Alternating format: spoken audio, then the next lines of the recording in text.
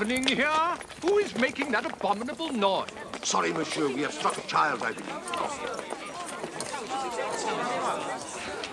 The child, Monsieur the Marquis, is dead. The coach struck him. This man is the father. Really, it is extraordinary to me that you people cannot take care of yourselves. Or your children. Always in the way. How do I know what injury you may have done to my horses? Here, give him that. Be brave, Gaspard. It is better for the poor little one to die so than to live in times such as these. He died quickly, without pain. Could you have lived an hour as happily? Oh, you are a philosopher, monsieur. How do they call you? Defarge. Of what trade? A vendor of wine. That is my shop.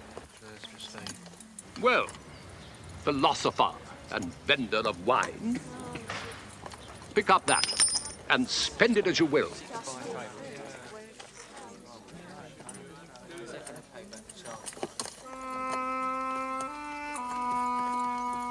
Move on. Walk on.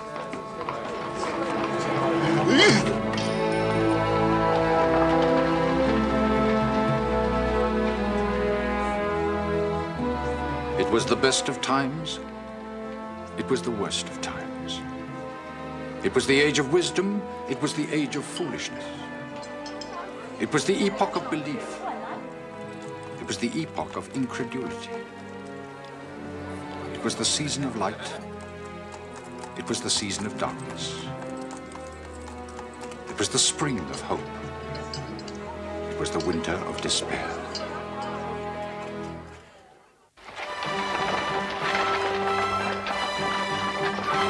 Royal George, Dover. Royal George.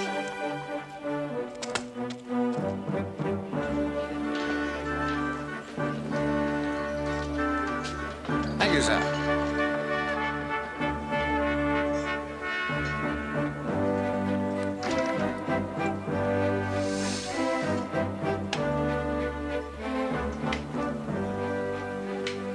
Good morning to you, sir.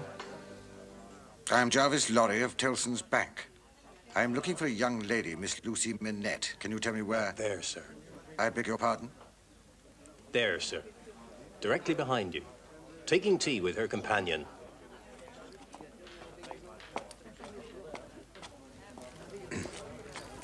Miss Lucy? Mr. Lorry.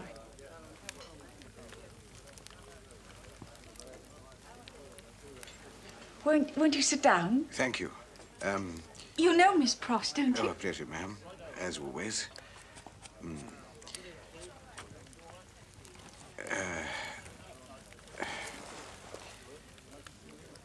What is this all about, Mr. Lorry?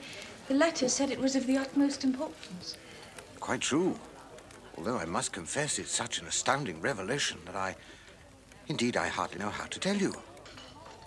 Is it something so dreadful? On the contrary, it's wonderful news. You were too young to remember, of course, your father being thrown into prison. At that time, any French nobleman could imprison any French citizen with no questions asked. Does this concern my father's estate? No, not his estate. He left you enough to live comfortably, as we both know. Oh, Miss Lucy. Courage, Mr. Lorry. Your father, my dear child, your father has been found. What? Alive. He was left to die in prison. He did not die. Where is he? He's been taken to the house of an old servant of his in Paris, a man by the name of Defarge. It is in this house, above a wine shop, that we can find him. Will you be able to leave with me on the packet boat tomorrow? Oh, Miss Lucy. Good heavens, look what you've done. Did you have to frighten the child to death? What sort of a banker are you? Fetch the vinegar.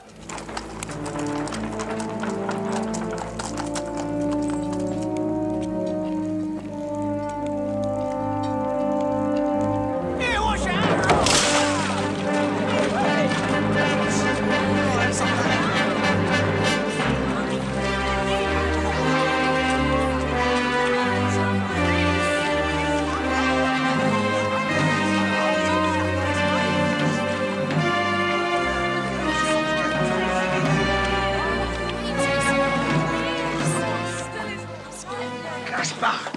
What are you doing? Do you want to go to a mega hospital? Move on.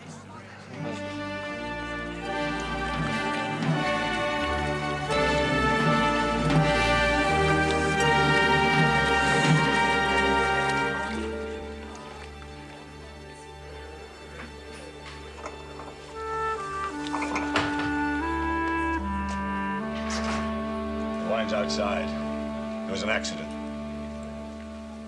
Did you hear me? Yeah, here.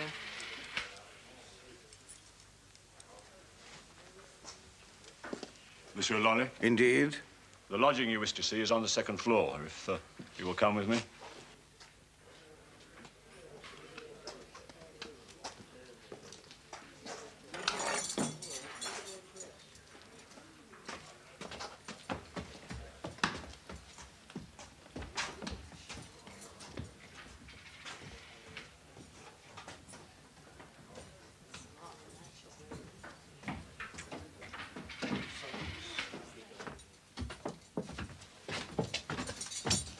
Is he alone? Alone? God help him, sir. Who should be with him? Is the door locked? Always. Why? Why? Because he's lived so long locked up alone in prison that he would rave and tear himself to pieces if this door were left open.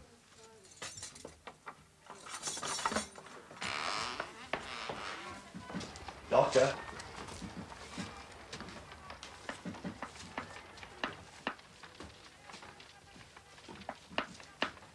Good day, Dr. Manet. Still hard at work, I see. Yes, I am working. May I let in a little more light, Doctor?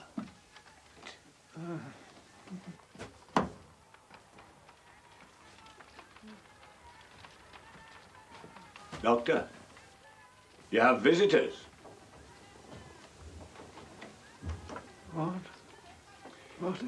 What is that? There is someone here to see you. Tell this gentleman what kind of shoes you make. Shoes? Can you describe the shoes for this gentleman?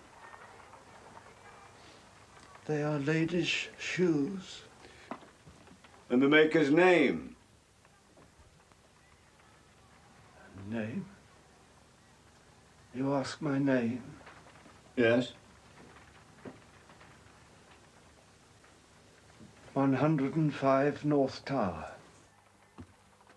Sir, do you not remember me?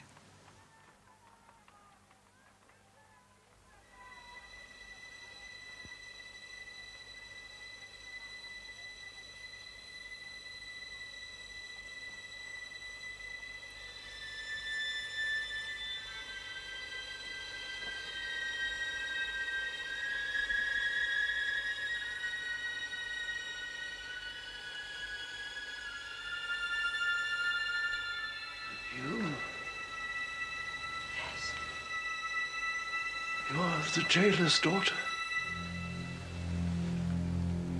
No.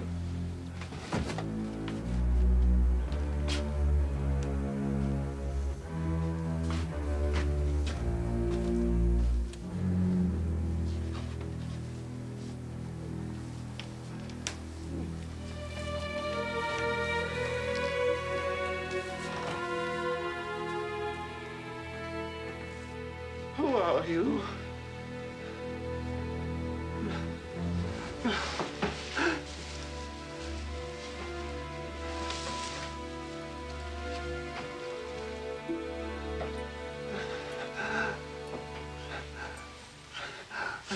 I don't. What?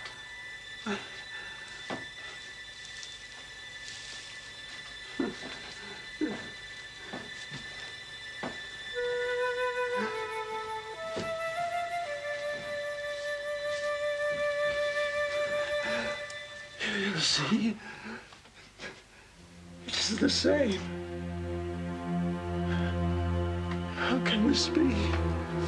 It was so long ago when they came to take me away. We held each other, my little girl. She was in my arms. Then when I arrived at the prison, I found these on my sleeve and I've kept them ever since. How is this? Was it you? No, please. It cannot be. We've come to take you away with us. We've come to help you. Please trust us, my dear. Please trust me. Oh, my dear, please trust me. Thank God I've found you. I've found you again.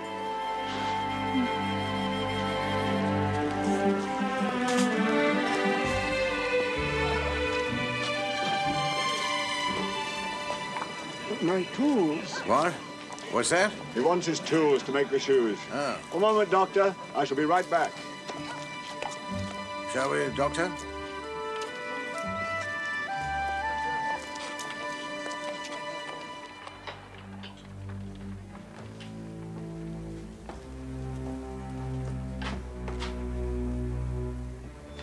What is that?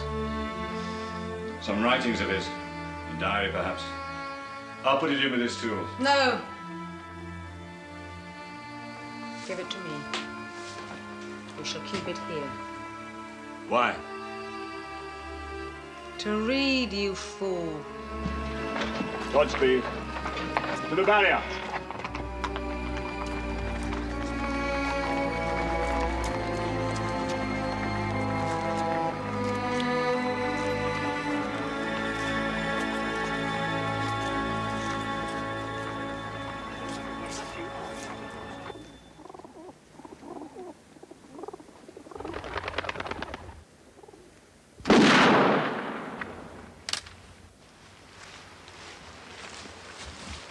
Excuse me, Monseigneur, but your nephew's here to see you.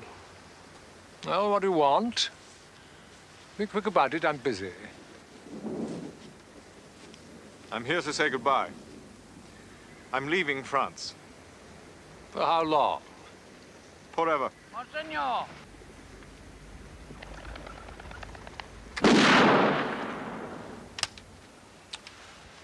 Where are your dogs? Dogs? You're shooting pigeon. Who fetches them? Oh, yes, well, I really don't care much for pigeon. I would be hard-pressed to think of anything in this world you do care for, except yourself. Yes, perhaps. Yes, well, that's quite true. It is no wonder the family is looked on with nothing but thoughts of fear and slavery. That I take to be a compliment. Get away, get away! Let me tell you, my dear nephew, fear and slavery keep the scum obedient. As long as the roof shuts out the sky. That may not be as long as you would suppose. The tide is turning. There's a new philosophy in the air. The people are going to rise up in righteous vengeance. Well, I shall continue to uphold the honor of our family, even if you will not. Honor?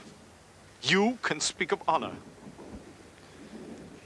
Sir, we have done wrong, and we are about to reap the fruits of that wrong. Never. In any case, I shan't be here to see it. France is your natural destiny. Accept it or be lost. I regret to say that France is already lost to me now. A wilderness of misery and ruin. I'm going to live elsewhere. By what means? By my own labor. Really? Where? England. I dare say if I stay here any longer, you might contrive to have me put in prison. Indeed. Would that I still had the power. Goodbye, Monseigneur. I hope never to see you again.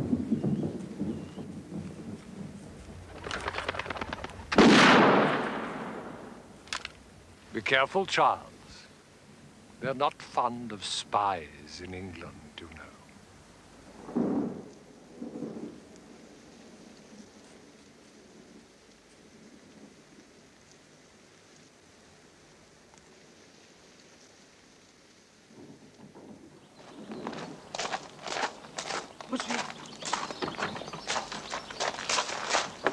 Monsieur, I beg you, take me with you to England.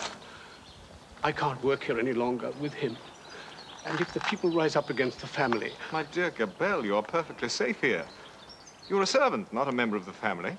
But I've served the family for so long. Indeed you have, my good friend. For as long as I can remember. But you see, I am no longer in any position to keep a servant. I must try to make a living for myself. I am sorry, Gabelle. But you have my promise, my sacred promise that no harm will ever come to you. Goodbye, my good friend.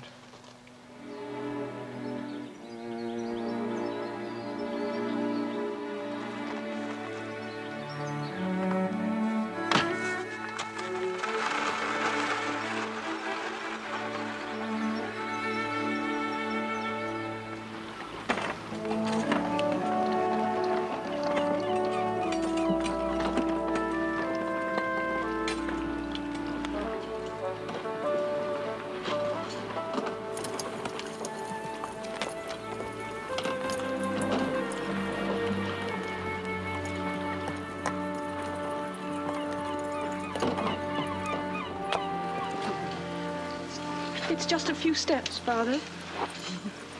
There's a packet boat waiting. I feel so tired. Mr. Lorry! Miss Pross!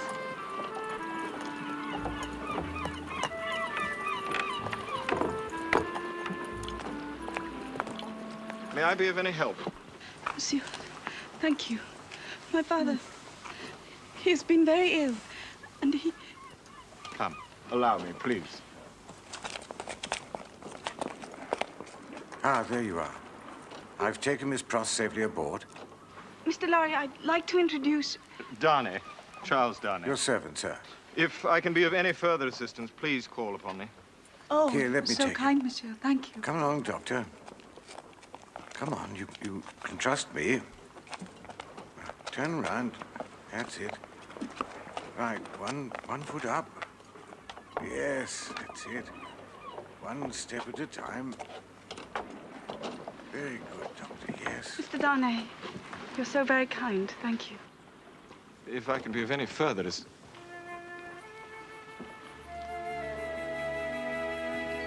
Good evening.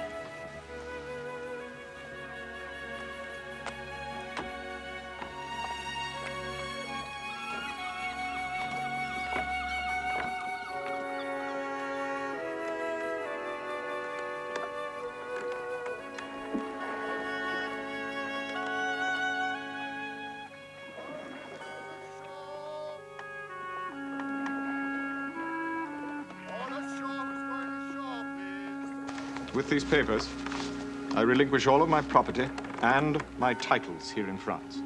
We shall see that they are delivered to the proper authorities, monsieur. Godspeed and a safe journey. Goodbye, monsieur. Come.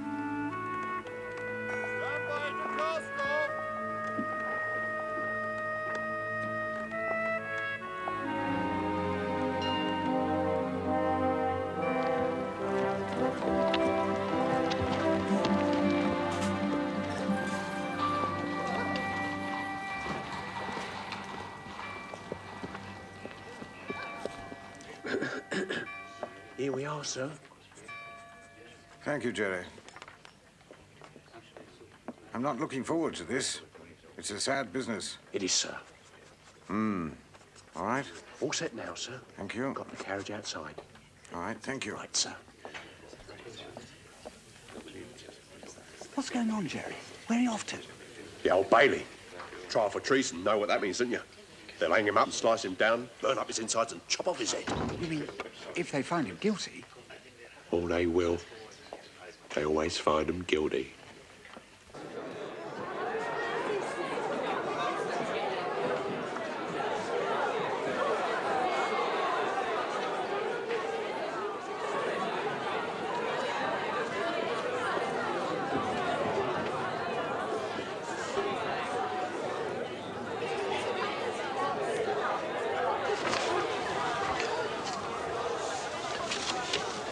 The prisoner is charged with being a traitor to our Lord the King by reason of his having assisted the French King Louis in his wars against England in North America. He has thus indirectly aided the American general, George Washington, in his hopeless struggle against our noble countrymen. Your Lordship, I will prove to this court that this man, Charles Darnay, is a contemptible spy. The prisoner has been passing and repassing from France to England on secret business of which he can give no good account.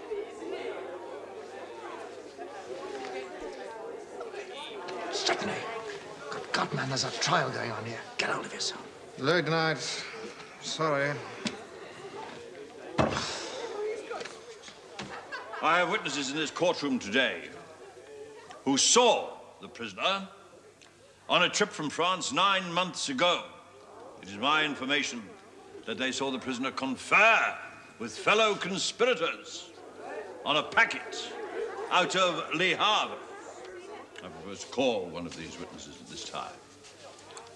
Dr. Manette.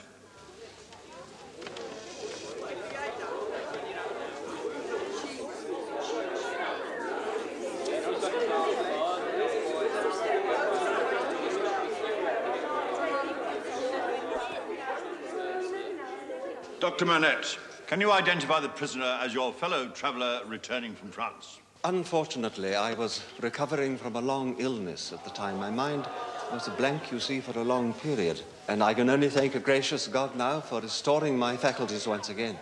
Once again, can you identify the prisoner? No. Were you travelling alone? I was accompanied by Mr. Jarvis Lorry and my daughter. Thank you. I now call Miss Lucy Manette.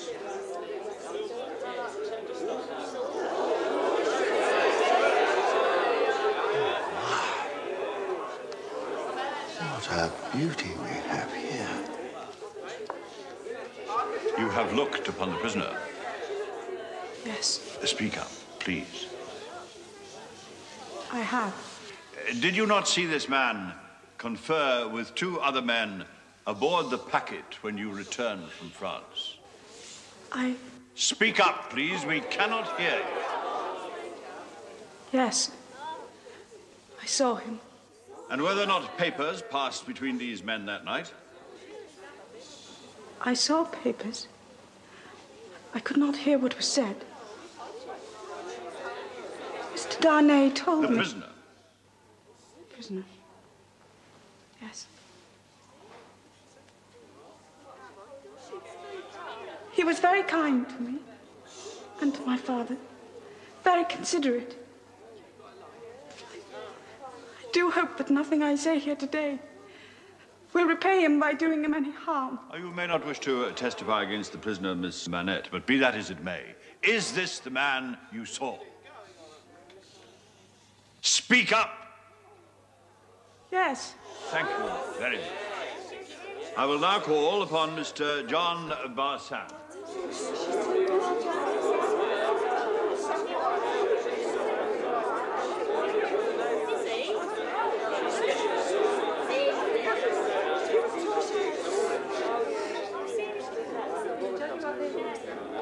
I saw the prisoner with my own eyes.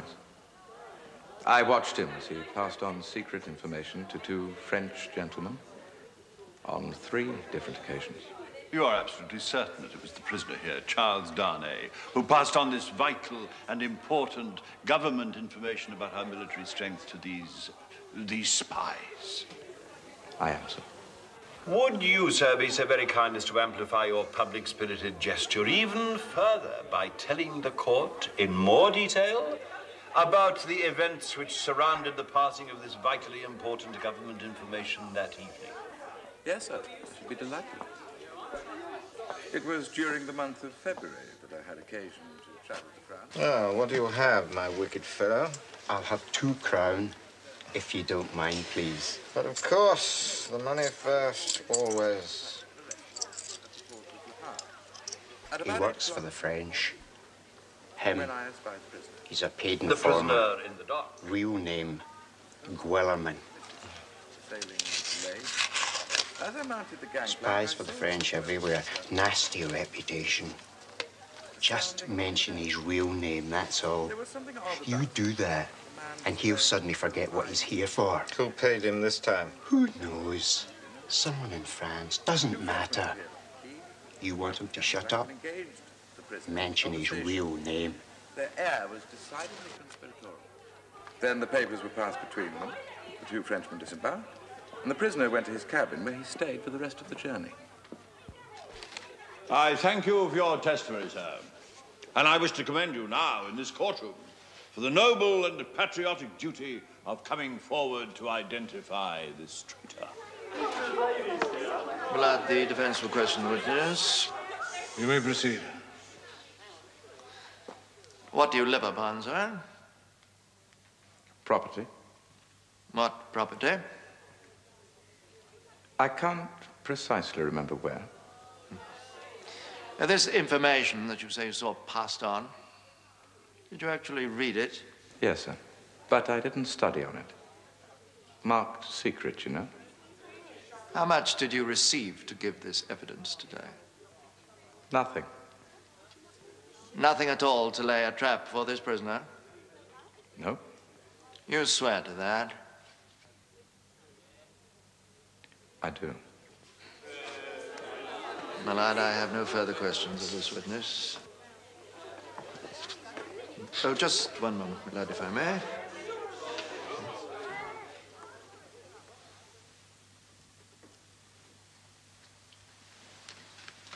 If I may, sir. I do have just one more question.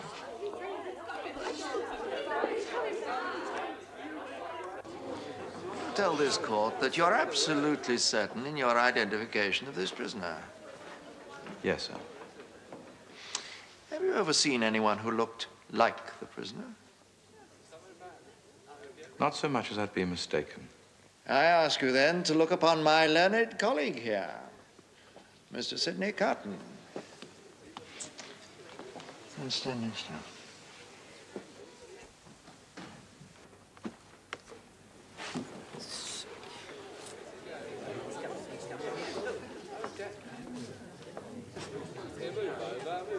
Would you lay aside your wig, sir?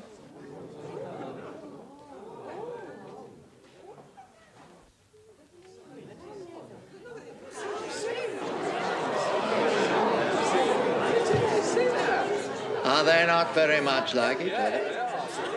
Look closely, sir.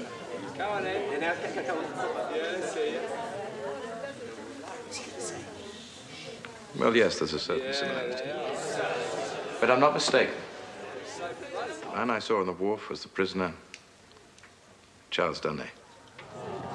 I should like to probe your memory a little further, Mr. Guillemin. Yes?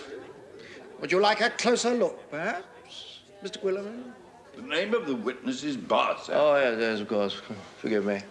Speak up, sir. Do you remain certain in your identification?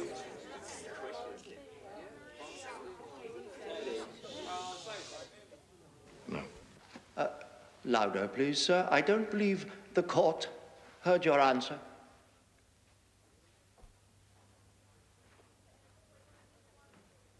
No. No. You can no longer identify the prisoner as the man you saw. Correct? It could have been someone else. Correct? Correct. Thank you, sir. I have no further questions of this patriotic witness.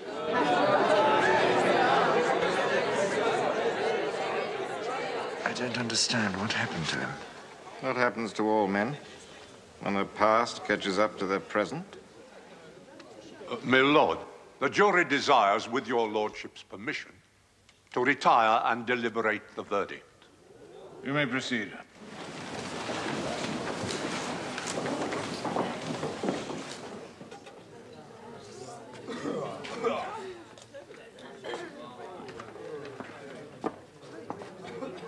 If I may inquire, Mr. Lorry, the young lady seemed quite distressed. How's she faring now? She's recovering, thank you. I'll tell the prisoner. He seemed to be quite concerned for her. Oh, Perhaps you might tell him yourself? Well, But of course. A respectable bank gentleman such as you, it wouldn't do to be speaking to the prisoner in public, would it?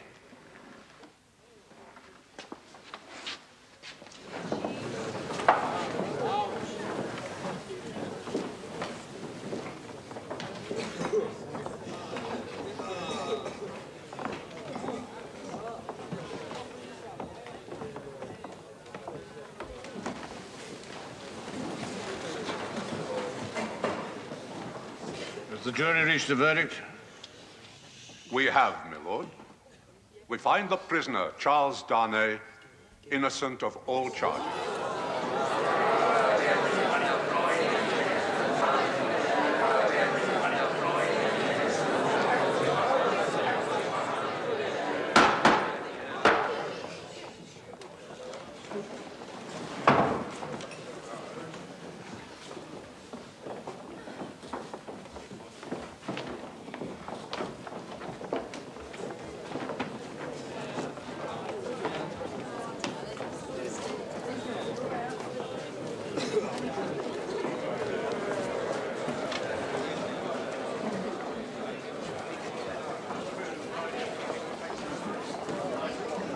Well, Mr. Darnay, I'm happy to have brought you off with honor. Indeed, sir. You have saved my life. Thank you, sir. I did my best. My congratulations, sir, upon your vindication. And you have my regret, good doctor, that I brought you and your lovely daughter into this. Thank you, Doctor. Well, come along, my dear. Good fortune to you, sir. So, Mr. Lorry, it seems that men of business may now speak to Mr. Darnay. Men of business are not their own masters, sir. We must think of the house we serve more than ourselves. Don't be nettled, Mr. Lorry. I am certainly not nettled. And I am not certain what you have to do with this matter at all. As far as I can see, it's none of your business. Quite right. I have no business. It's a pity you haven't, sir, because if you had, you might leave us and attend to it. Lord love you, sir, no. Then perhaps you might realize that business is a good and respectable thing. Mr. Darnay, I hope you've been preserved for a prosperous life. Good day to you, sir. Good day. Well, if you'll excuse me, gentlemen, I have work to do. It's a strange chance, wouldn't you say? I beg your pardon? That you and I, two lookalikes, should be thrown together on such an occasion. Frankly, I don't see all that much resemblance, but I hardly feel part of this world again as yet. Yes, it's just a few moments ago that you were pretty far advanced on your way to another. Come, let me show you to the nearest tavern. Oh, do come along, Mr. Darnay. I've done nothing but dream of a good wine while these numbskulls were deliberating which world you should belong to.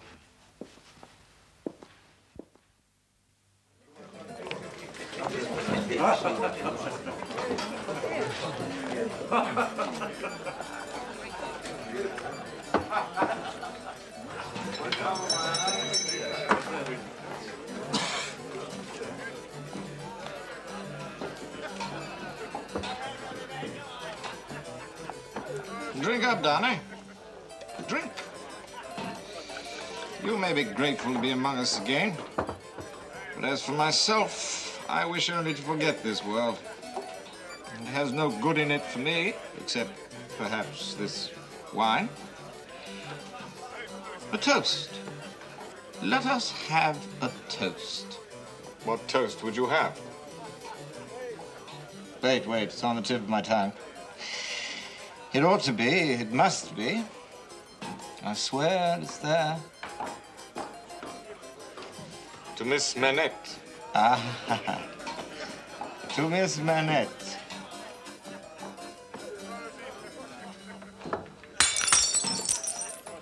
There's a fair young lady to hand to a coach in the dark.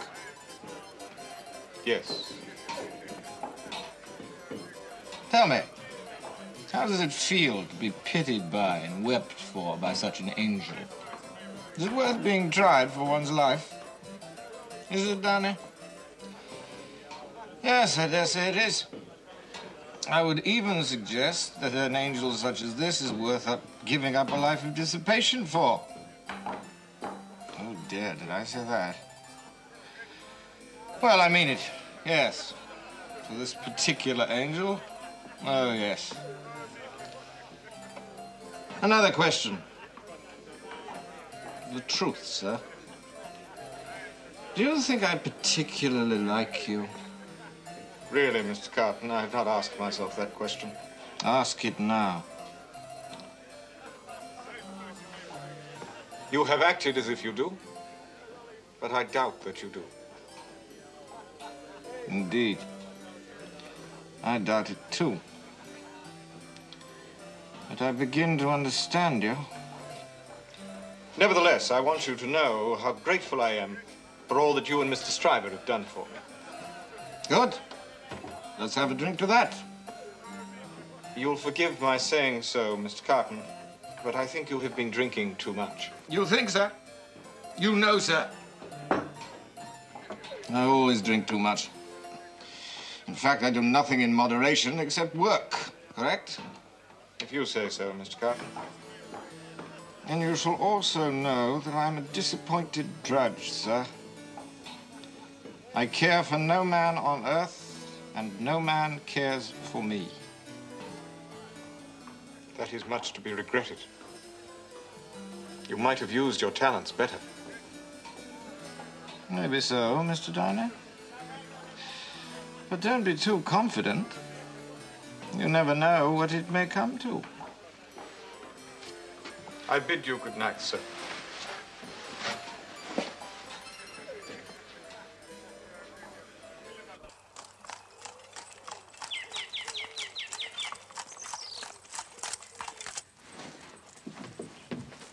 Miss Pross! Miss Pross, hurry!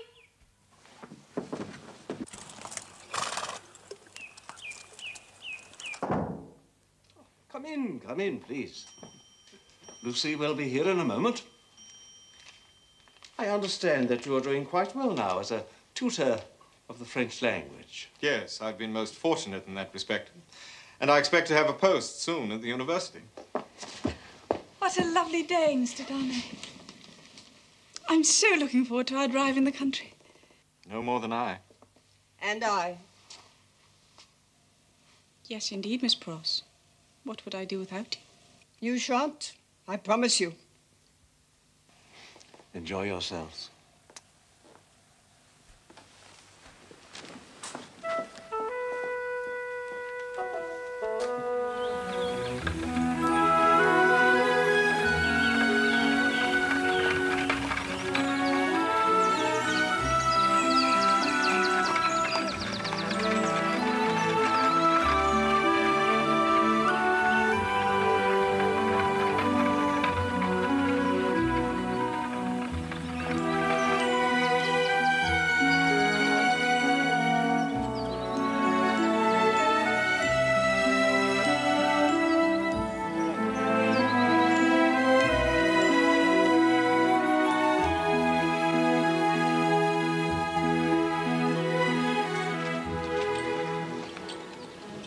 We're going for a stroll, Miss Pross.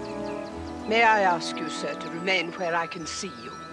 Of course, Miss Pross.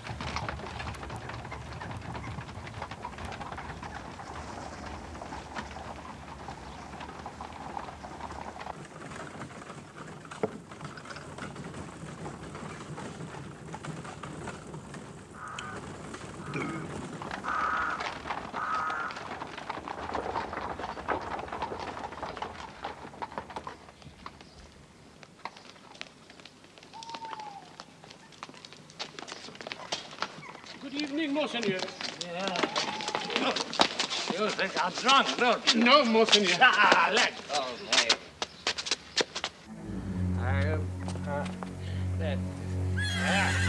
People, it's...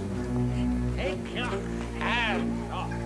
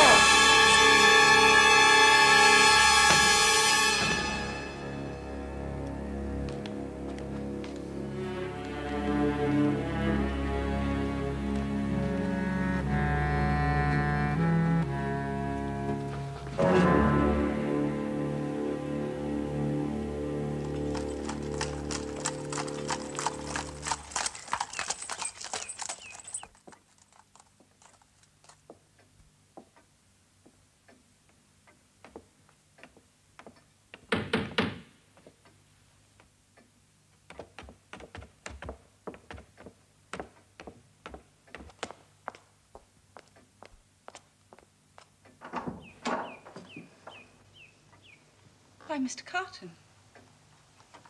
Do come in.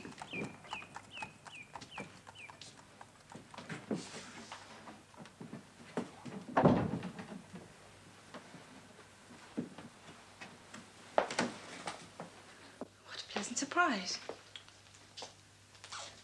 I just stopped by for a moment to inquire if... that is to say, I've been invited to a regatta in Devon on Friday, and I was wondering, hoping, perhaps, you might be able to join me. Oh, dear. I'm sorry, Mr. Carton, but I promised Father that I would go with him to Hastings on Friday, a medical conference. Oh, I see. Well, perhaps some other time, then. I'm sorry. Won't you have some tea? No, no, thank you. I'd best be moving on. A glass of sherry. No, thank you. My warmest regards to your father.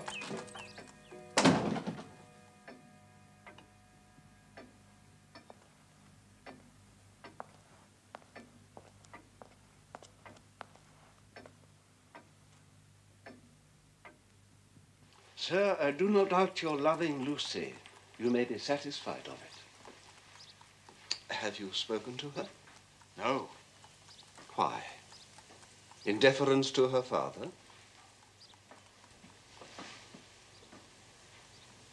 I have seen you, Doctor. I have watched the two of you together. I have seen an affection so unique, so touching that That is why I hesitate.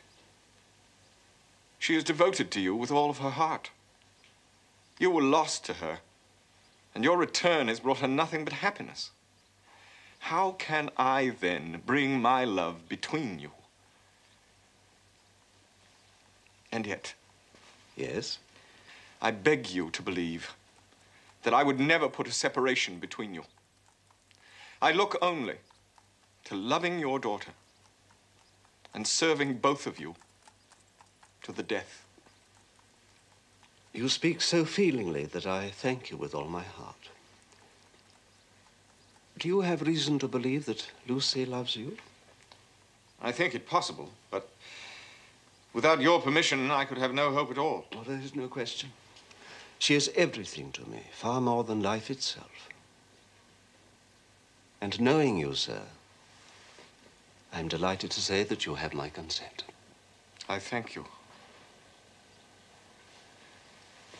But in truth, you don't know me. Not really.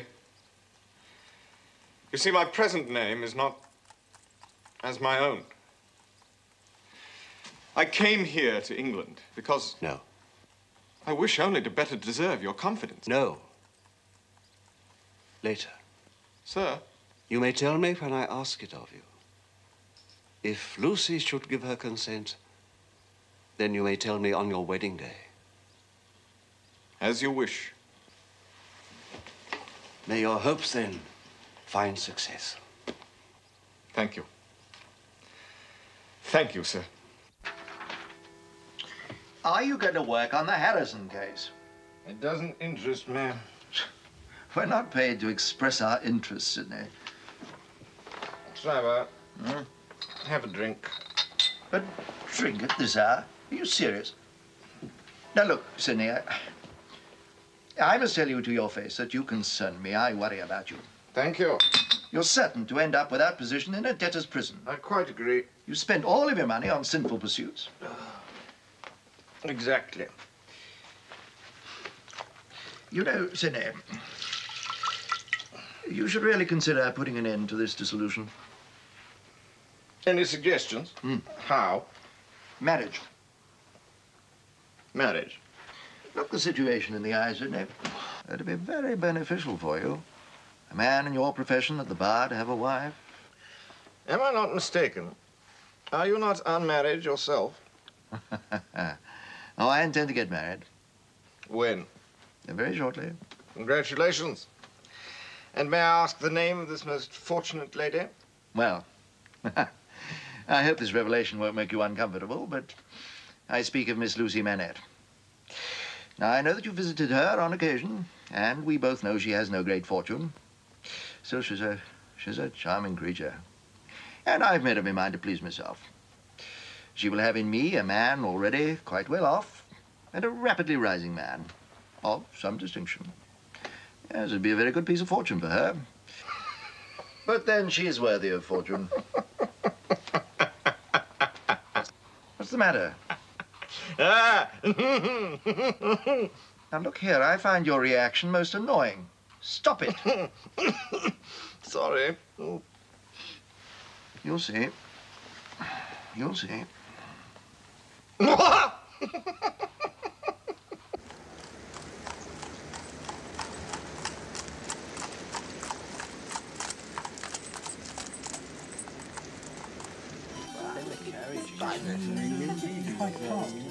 That's right. Yes.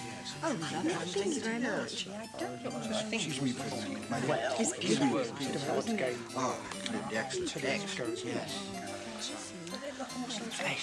Absolutely. The situation in France gets worse every day. Or better, as the case may be. Better?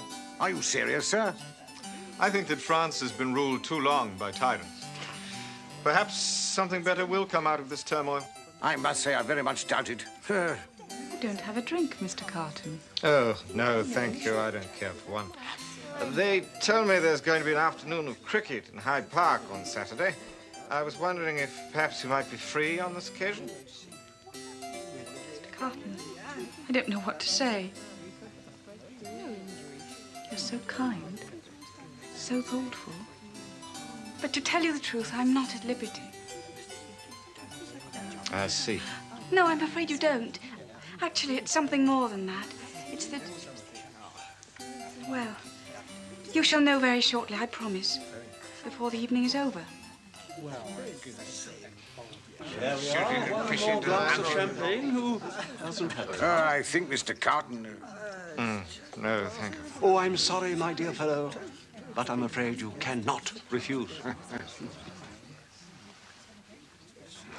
I have an announcement to make, and I would like everybody to listen very carefully.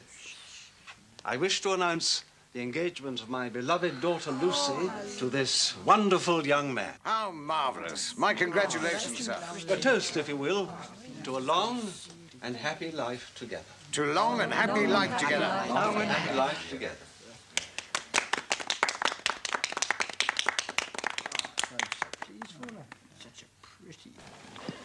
I simply can't believe it. I can't. That charming creature married to him. Don't you agree, Sidney?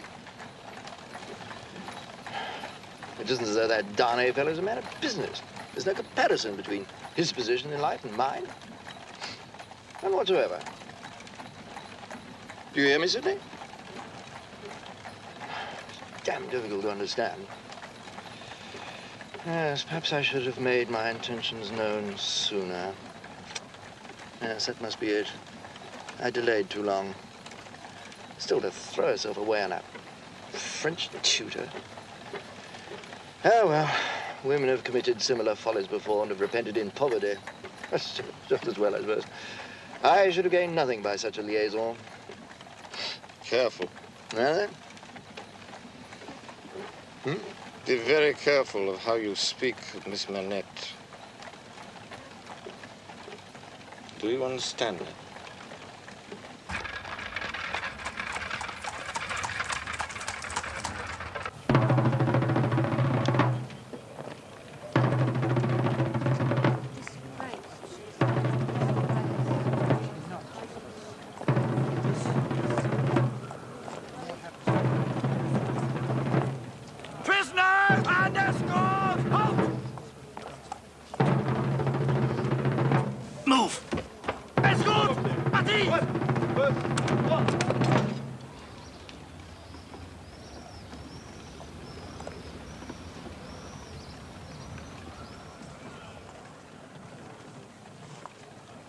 Who did he kill?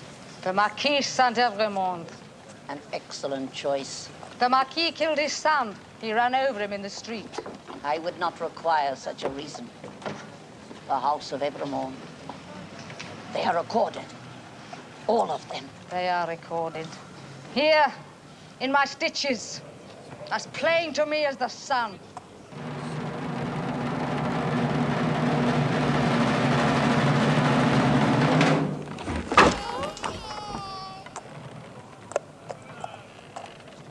Escort! Forward!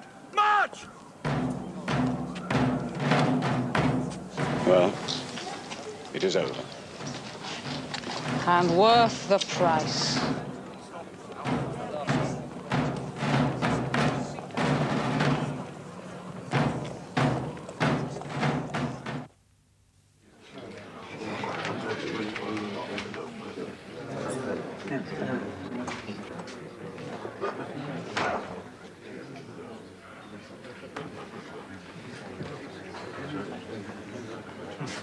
Have the goodness to give me a glass of old cognac, madame.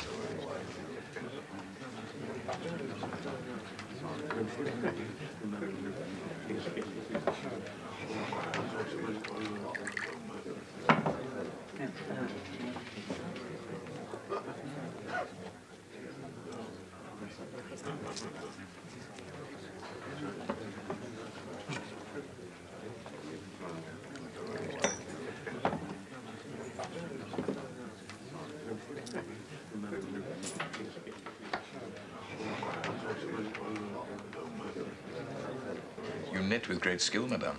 I am accustomed to it. May I ask what it is for?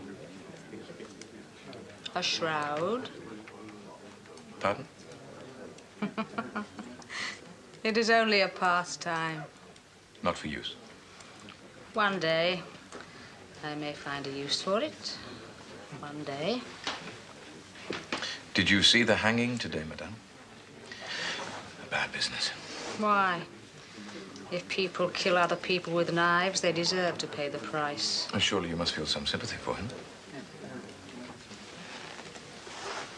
My husband. Oh, good day, monsieur.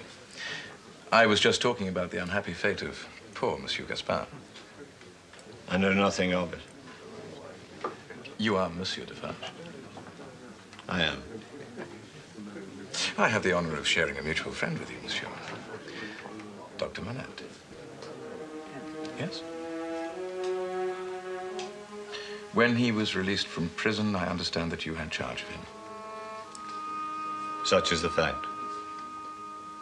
His daughter came to you here? Such is the fact. Have you heard about them recently? We have not, sir. She's going to be married. Excellent. She should have been married years ago. The English are cold, it seems to me. It's a curious thing. She's going to be married to the nephew of the Marquis Saint-Evremond. You know, the man who was killed by poor Gaspard. He's called Charles Darnay. But he's an Evremond, make no mistake. Well, thank you for the cognac. Good evening.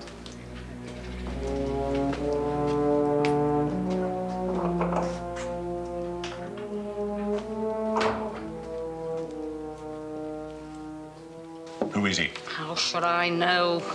Barsad. The name is Barsad. He's a new spy commissioned to the district. Register his name. 2 names. 2. The spy, Barsad, and the nephew of Saint-Evremond, Charles Darnay. It is strange. After all the sympathy we showed for her father, that she should marry such a despicable dog. For her sake, he'd better stay out of France. His destiny will take him where he has to go. And we shall be waiting. Only a moment, gentlemen. Well, if they don't hurry, we shall have to delay the wedding. One more moment. And so it became necessary to renounce everything I once held dear.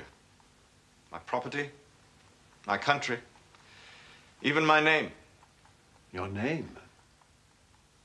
I tried to tell you long before this. I wanted to forget my past. Now I feel it's only fair to tell you that my name is Saint-Evremond. Charles Saint-Evremond. A name that I detest for all that it stands for in France. Excuse me. It's getting very late if we are to... Fetch the carriage, Miss Pross. We're coming at once.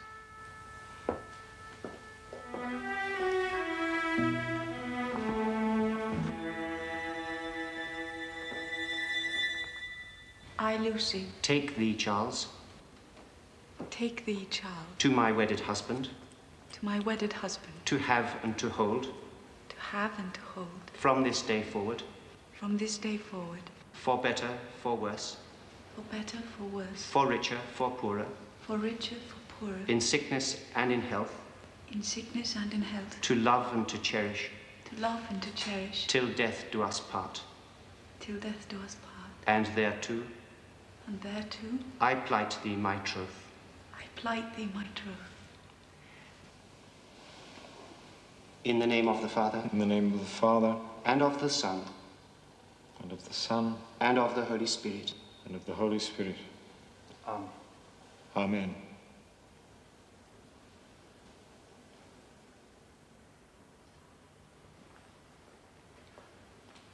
Dominus vobiscum. Et cum spiritu tuo. Oremus. Respice quesumus Domini.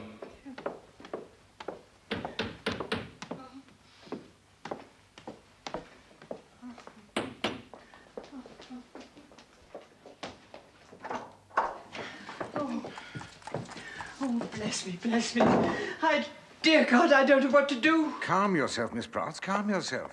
He doesn't know me. Dr. Manette doesn't know me. What are you talking about? Come with me, please.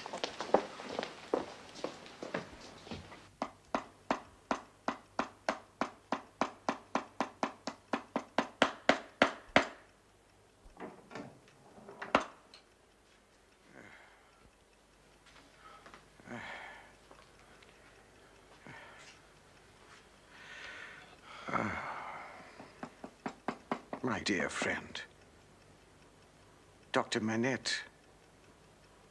Look at me, please.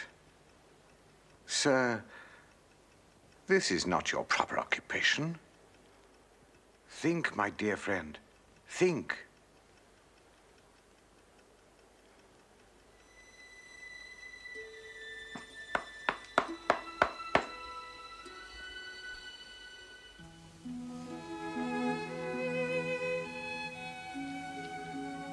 Lucy, is anything wrong?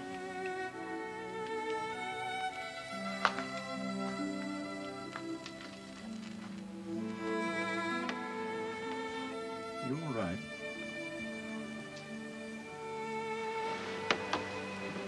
I've been thinking about Mr. Carton. Oh.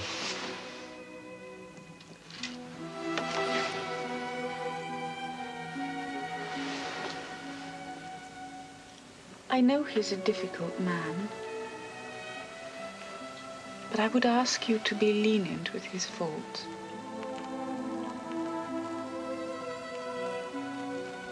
I think he has a heart he very seldom reveals. A heart with deep wounds in it. I know. Oh, Lucy. Here we are, so strong in our happiness. And yet, if you had turned away from me, if you had rejected my proposal of marriage, I might have found myself in the same position as Sidney Carton.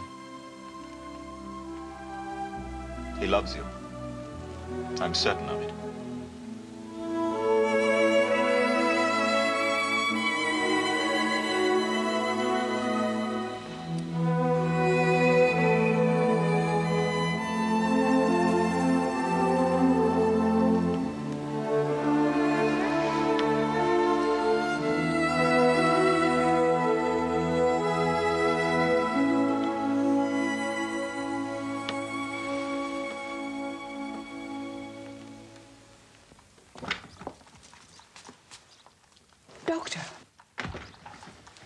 Good morning, Miss Pross. Do you suppose I might have some breakfast? Yes, of course. At once. Thank you.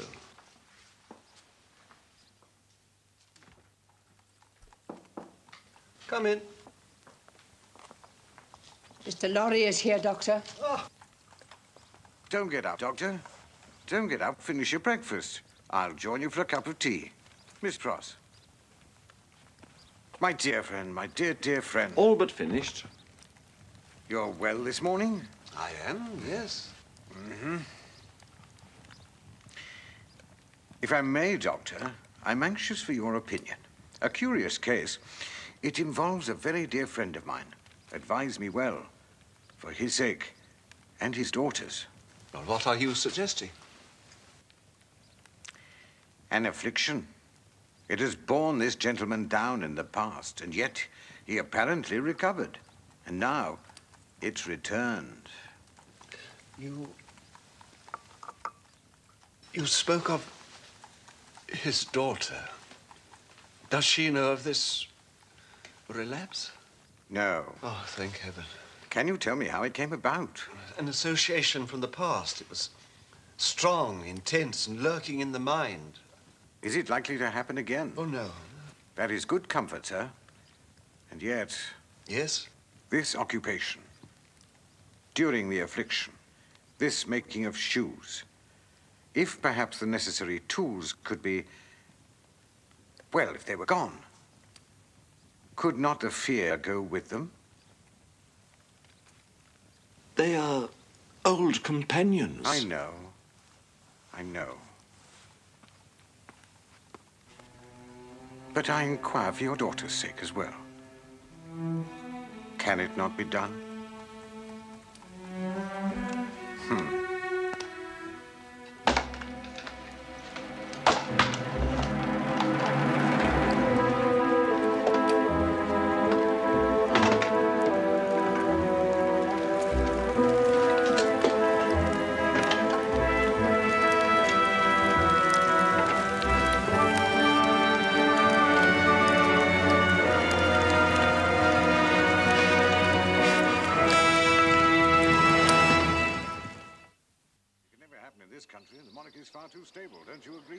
dread to be alive at that occasion. Frenchman, forgive me, Charles, but, oh, really, I can't understand it.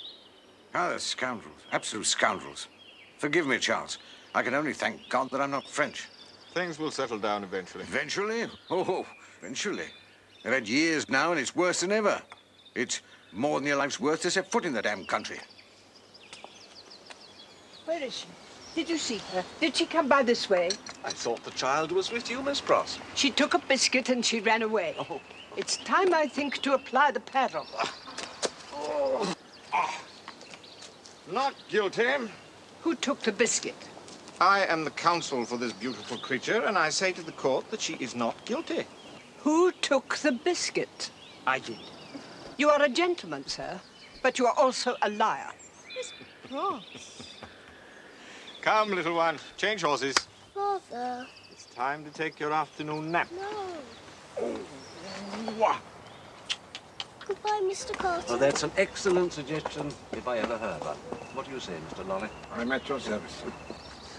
If you will excuse us, my dear.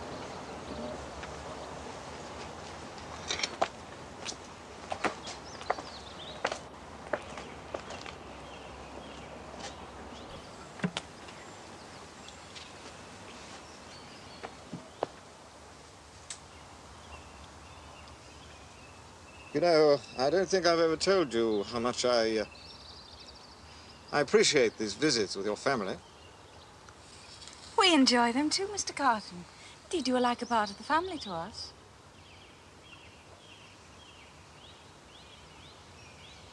I worry about you, you know. You're looking so pale these days. Indeed. Well, the life I lead, you see, is not conducive to good health. Can you not change your life? Too late, I'm afraid. I shall never be better than I am. There, you have it. I'm like one who has died young, you see. All my life might have been. No. No. I refuse to believe that. Oh, I may once have had ideas about striving afresh, beginning anew, shaking off this sloth, fighting out the abandoned fight. A dream. All a dream.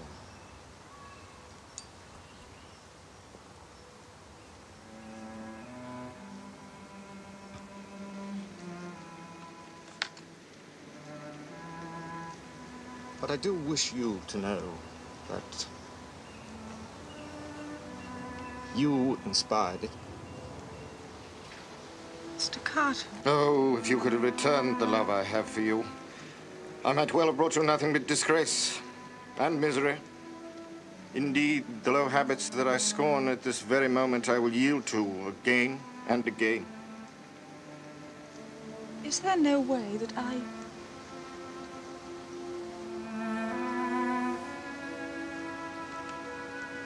can turn your affection for me to some good account? All that you could ever do for me has been done. But you must believe me when I say that I would embrace any sacrifice for you in this world.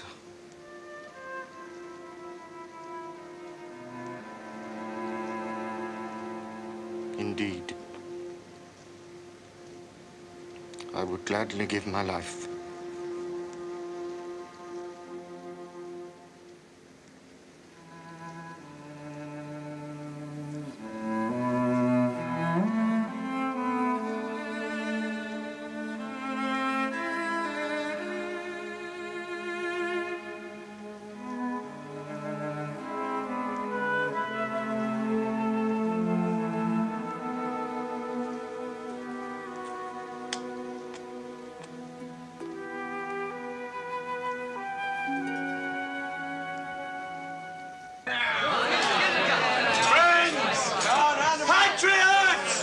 Countrymen! Are we ready? Then let us go forward at last, never to turn back again. To the Bastille! Will you go with me, wife? I go at the head of the women. To the Bastille! To the Bastille!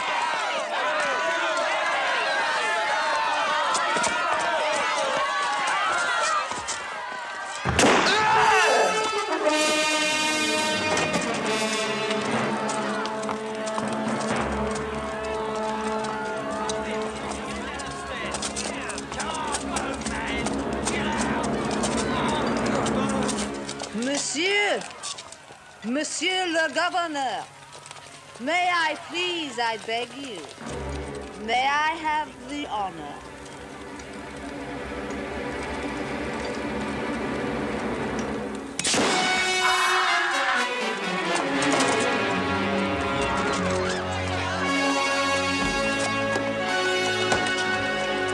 Thank you, monsieur. At last. It has come at last. It is only the beginning.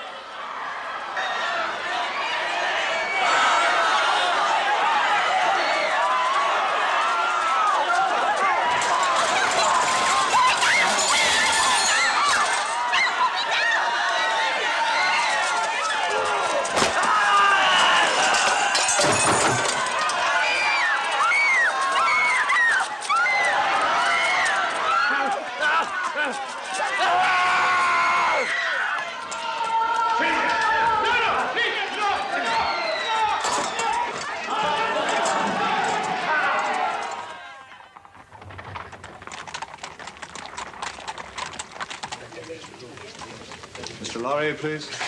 There, sir, in his office. Come in. My dear Charles, how good of you to come. These are very trying days for us here. My time is so limited. I hope not too trying. The situation in France, hopeless. If the bank's documents are seized or destroyed, it could bring about untold mischief. No, indeed, I shall have to go to France myself. I should be very careful then. I'm an English citizen. They dare not touch me. And yet, to undertake such a journey, your loyalty to the bank is quite remarkable. Loyalty, duty, it's all the same to me. I'm a businessman, and always will be. And, of course, I shall have Jerry Cruncher to keep me company. Now, let me see, where did I put that letter? Ah, here we are.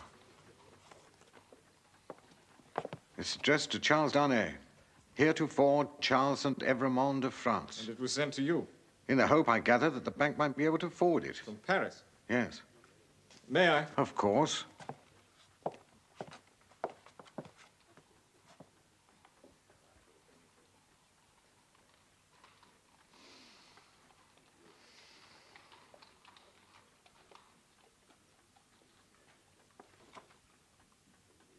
I hope I haven't brought you unwelcome news.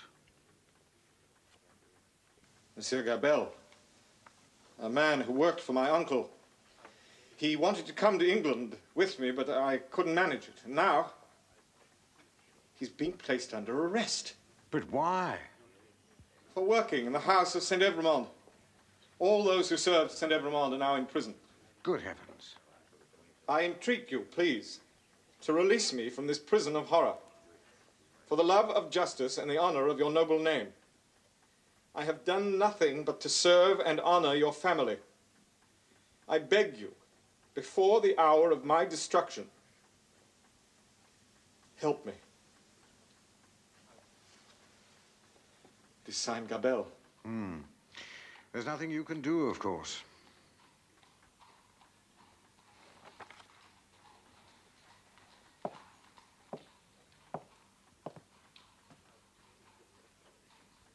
I must go to Paris. That would be far too dangerous. If there's anything I can do to save this man, then I must go. But please, Charles. I gave him my promise, my sacred promise, that no harm would come to him. But please, think of your family. They mustn't know. Not until after I have gone, and my resolution might weaken. When do you intend to leave? Tomorrow morning. Too soon. I shan't be able to join you. Well, think about it. I beg of you, reconsider. I have only to look at this letter, and my mind is made up. I have no other course. Goodbye, Mr. Lorry. Godspeed on your journey. And yours, sir. And yours.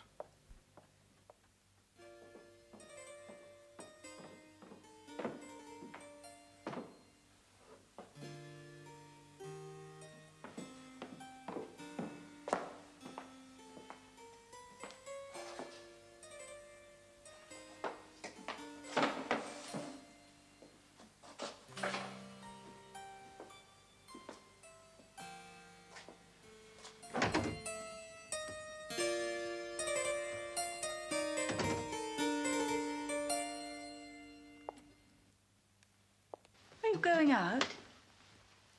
Yes. I have an engagement. One of my classes. There's a chill tonight. Keep a scarf about you. I shall.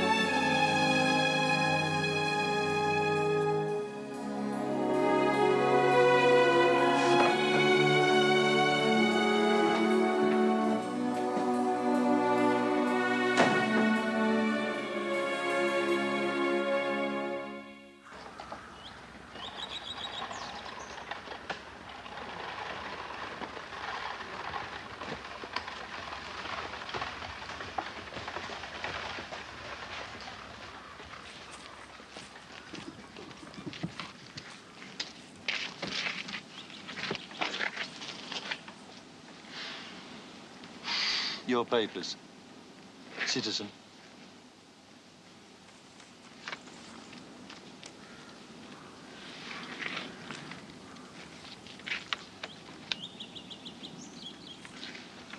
I'll give you an escort to Paris. An escort? Whatever for?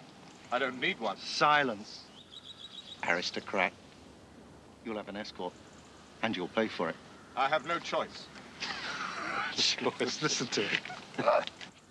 You'll pay dearly, and you'll thank your God for our protection. Can't you see I'm here under my own free will? You are a cursed aristocrat. Leave him be. He'll be judged in Paris. Judged? What are you talking about? Yes, judged and condemned as a traitor. My friends, you deceive yourselves. I am no traitor. Enough. You will very quickly discover, monsieur, that we have a decree banning all aristocrats and condemning to death those that return.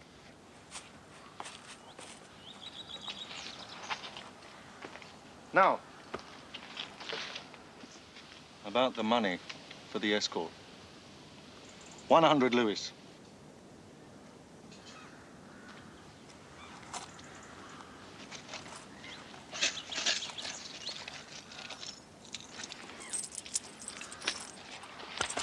Send him on.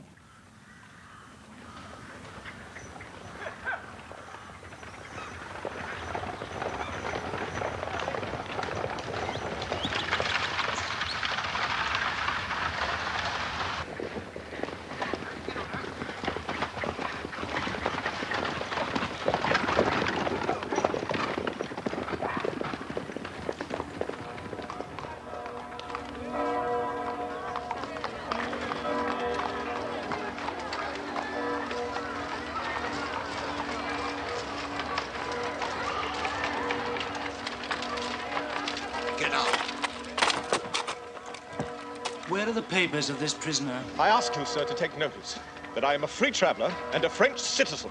Where are the papers of this prisoner?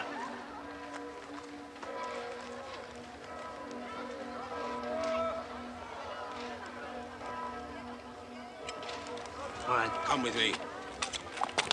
Defarge! Defarge! We have another one!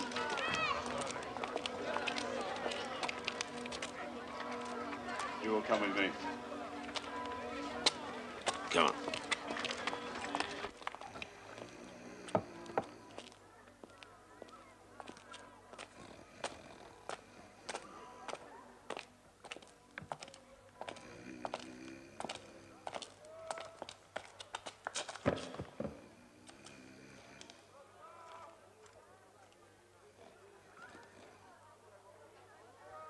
You are the aristocrat Saint Evremond.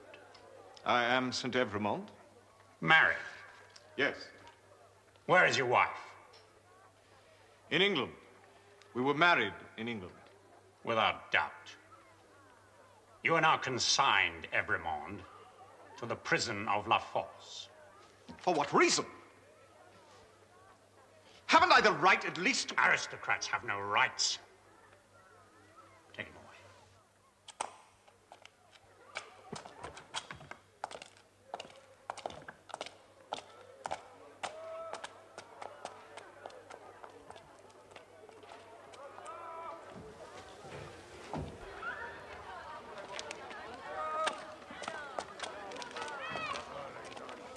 You?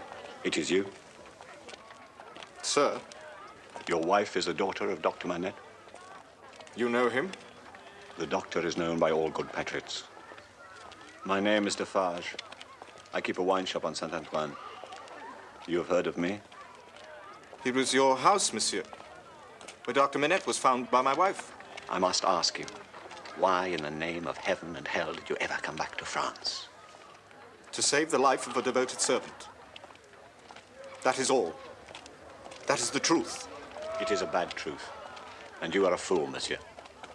We have a newly born female here, called the Guillotine. Can you render me some assistance? None. Can you answer a single question? Say what it is.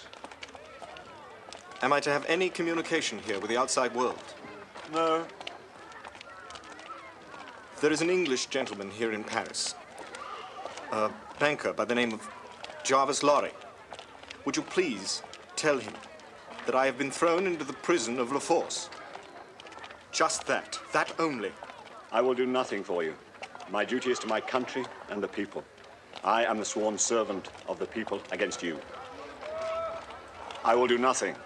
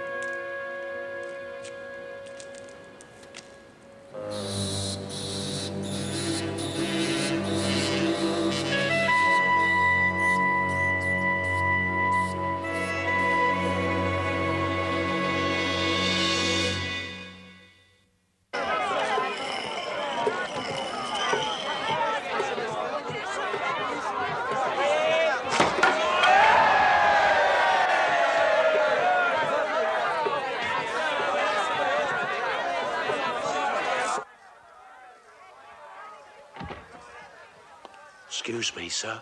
Well, what did you find out? Bad news, sir. The information's reliable. They assured me that. Tell me, tell me. Taken him prisoner and locked him up. Oh, my God. He's under the name of St. Evremond, marked in secret. What does that mean? Afraid it means solitary confinement. There's no way we can reach him. Not now. Sorry, sir. All right, Jerry. Will that be all, sir? Yes, that's all. Oh, dear.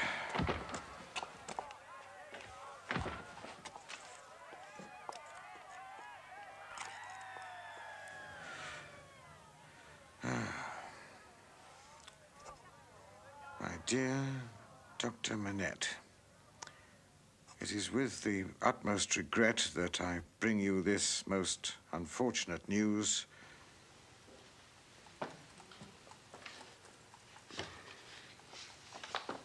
What can we do? I shall go to Paris immediately. Mr. Lorry said I was a prisoner in the Bastille for over 16 years. They know me. They know what I endured at the hands of the nobility. They will listen to me. I am certain of it. I'll go with you. Oh, no. Father, don't you see I can't possibly stay here without knowing... I've got to go with you. There's no question about it. I'll tell Miss Pross. How soon can we leave? Father!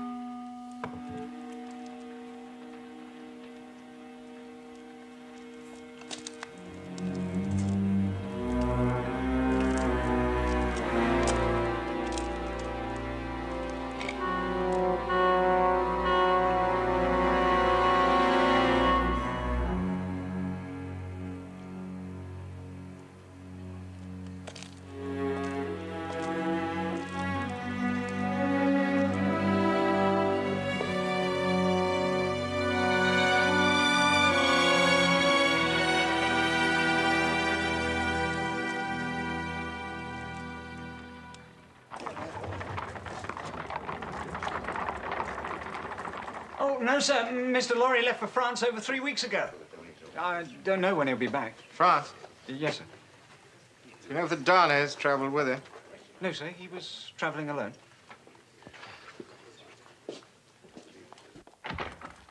They're here. They're here. What are you talking about? Who's here? You might not. Lucy? Dr. Manette? I don't understand. We received your letter.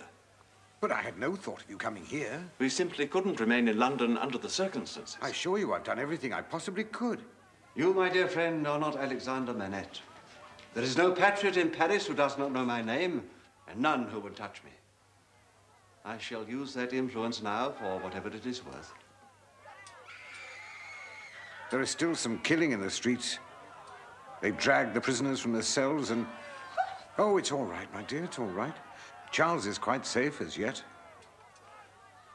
And, Doctor, if you have the power you say you have, then make yourself known to these devils for God's sake. Make them take you to La Force. I shall do so at once. Father! Have faith, my dear.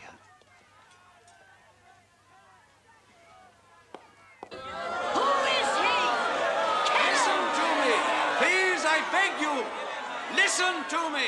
Kill him! Give him that knife! Look at me. Listen to me. I am Alexander Manette. Do you know the name?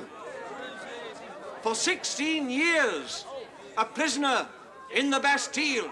Manette! Manette! You are the physician. Yes, Dr. Manette.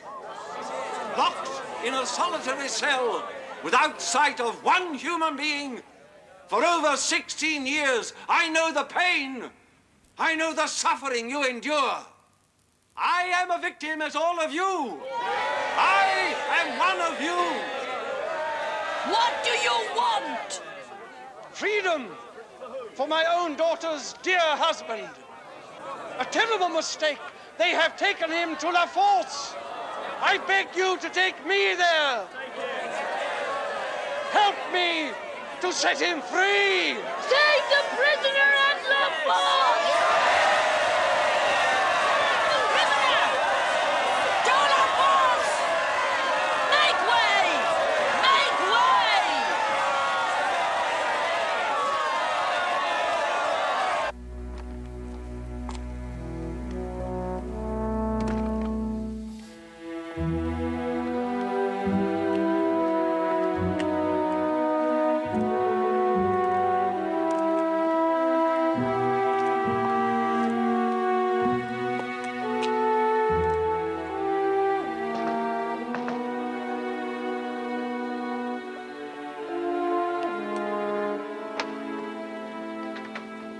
Message from Dr. Manette.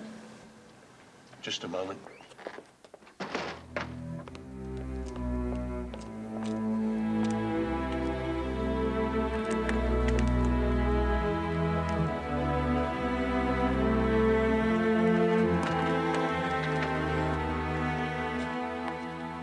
Monsieur Defarge?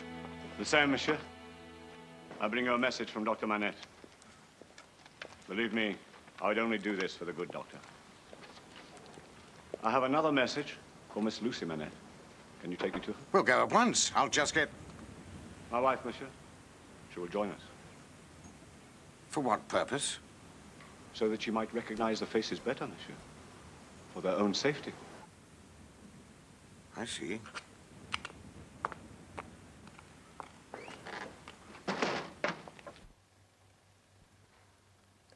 It's from Charles. He says that he...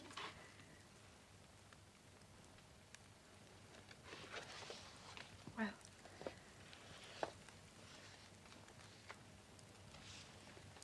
He says that my father has influence. Let us hope so. It is enough. I have seen them. We may go. Please, Madame, you will help me to see him if you can. Your husband is not my business. It is you. Then, for my sake, please be merciful to my husband. What does your husband say in the letter? Influence. Influence? Yes. Then let that release him. I implore you, Madame.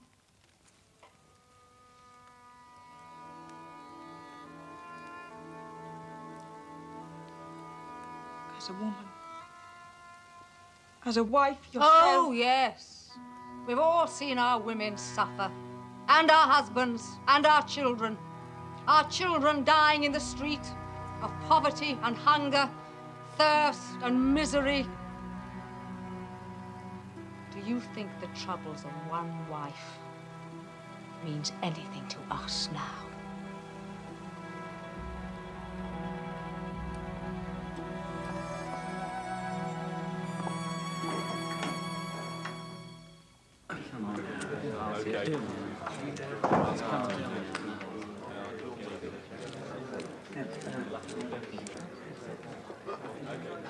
You have, Dr. Manette, been a secret prisoner in the Bastille for a period of over 16 years.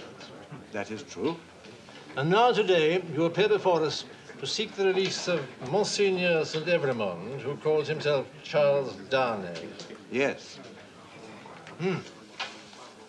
We have, good citizen, considered your request, and we've made our decision. The prisoner must remain in custody. For how long? You've heard our decision. That is all. For how long? There will be a trial in the future, monsieur. Good day. But prisoners are being dragged out of their cells and slaughtered in the streets.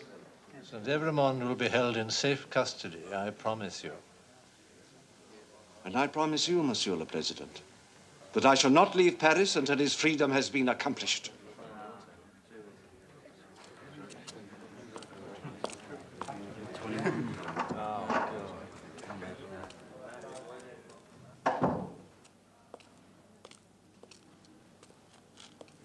They will not release him. Oh, frightful. It's frightful. They've already beheaded the king and queen, and still they have tribunals springing up all over the country. The revolution keeps growing. Do you know they speak of the guillotine as a female figure? Even make jokes about it? They say it's the best cure for a headache. Prevents the hair from going grey. Madness. Madness. What in God's name do we do now? Wait for his trial. And then? I will speak. Indeed, I will speak.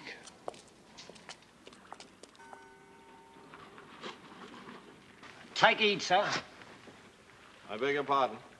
If I was you, sir, I wouldn't put 1 foot on France at this moment. Not for £1,000,000 shillings, I wouldn't. Know what I mean, sir?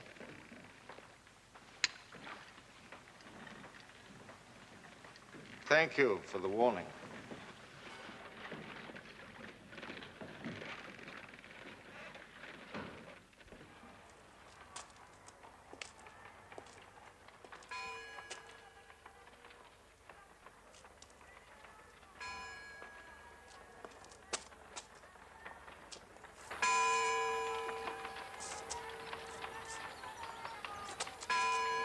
Oh, Lucy, look, look, at the highest window. I can see someone wave. Father. Yes, I think it is. Oh, wave to him, darling. Wave, wave. There you are.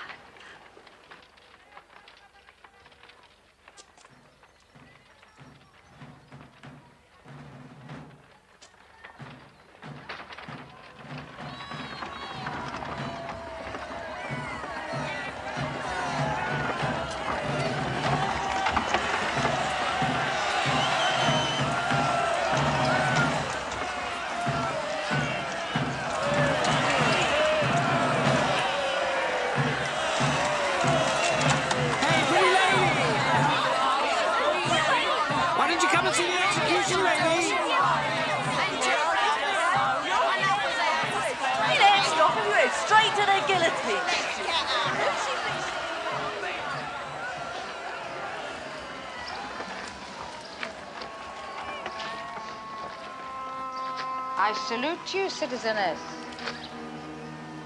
I salute you. Tomorrow. What? Tomorrow we shall see.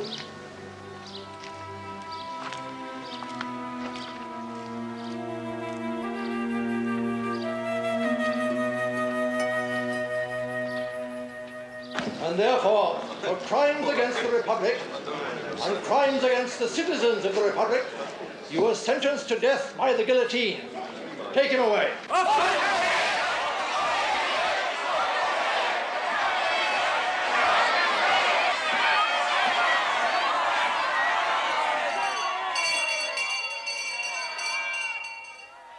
Charles, Saint Evremond, called Dane.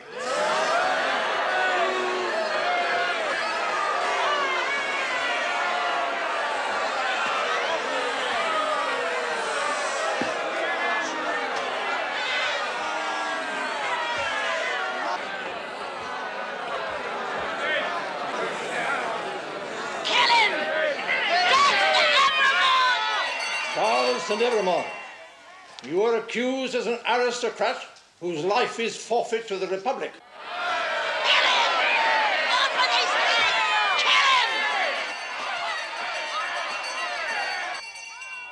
Silence! Silence! The prisoner may speak if he so desires. Monsieur? Your Honor, I no longer feel myself to be an aristocrat. I have voluntarily relinquished a title that I assure you was distasteful to me. I gave up all my property long ago, and I have been living by my own industry in England. Yes. Is there anything else? I've married a woman in England who is the daughter of citizen Alexander Manette, who sits with us here today. Why have you returned to France? To try to save the life of a prisoner here. Is that a crime in the eyes of the Republic? This tribunal will ask the questions, monsieur. Have you any more statements to make? This prisoner, this man, has already met his fate. I simply wish now to return to England. And I should like to call upon Dr. Manette so that this tribunal might hear his words.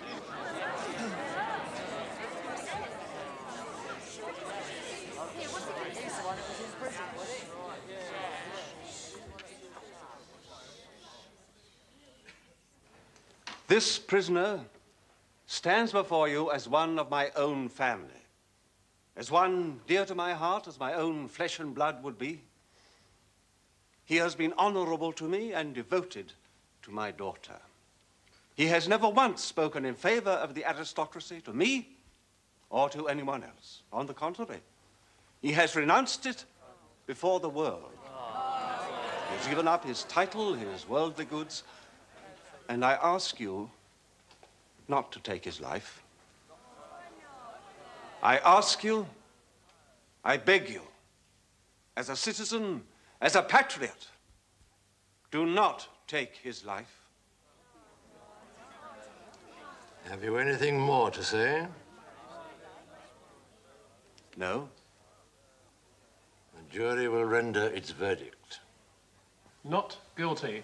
Not guilty. Not guilty. Not guilty. Not guilty. Not guilty. Not guilty. Not guilty. Not guilty. Not guilty. Not guilty.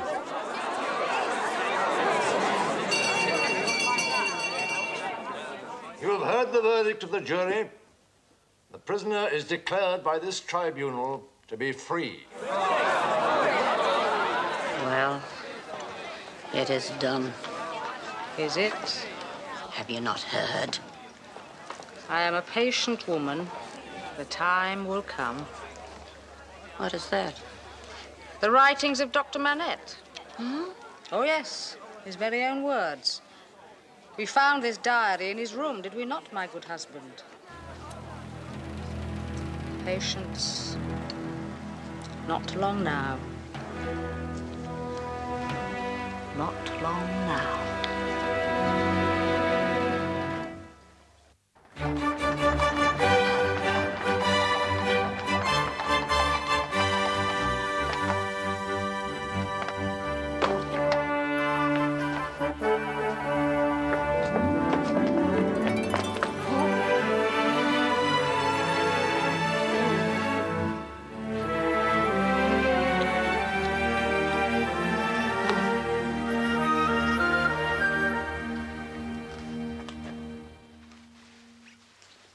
Now, Mr. Cruncher, I'm ready if you are. At your service, Miss Pross.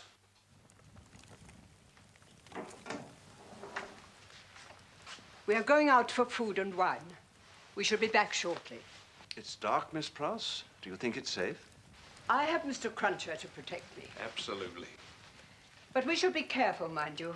I don't trust any of these savages. They have two thoughts in their mind, murder and mischief. I can vouch for that. The short and long of it is that I am a subject of His Most Gracious Majesty King George III. And I say confound the French and their politics and their knavish tricks. On George our hopes we fix. God save the King. Be cautious, Miss Pross. We're not out of France as yet. Speaking for myself, it can't be soon enough. We shall make arrangements tomorrow. I don't think any of us wish to stay here longer than we have to. What is that? I beg your pardon? I thought I heard someone on the stairs. I heard no one. It's them. They're coming back for you. Quickly, hide. It's all right, Miss Pross. Charles has been set free now.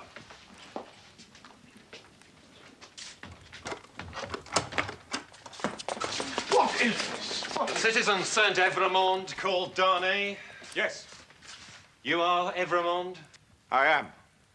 You are once again, monsieur, a prisoner of the Republic. Hold him. Why? Tell me, why am I again a prisoner? You'll find out tomorrow. You're summoned for tomorrow. Sir, I do not understand. How can this happen? He's been denounced, citizen doctor. He's been accused. By whom? Ask no more. If the Republic demands a sacrifice of you, then you, as a good patriot, will be happy to make it. The Republic goes before all. The people are supreme. Sir, I beg you to tell me at least who denounced him. It is against the rule, good doctor. But the prisoner has been denounced by the citizens, Citizeness Defarge. No. Oh, and one other. What other? You'll find out tomorrow. Come along. No! Lucy!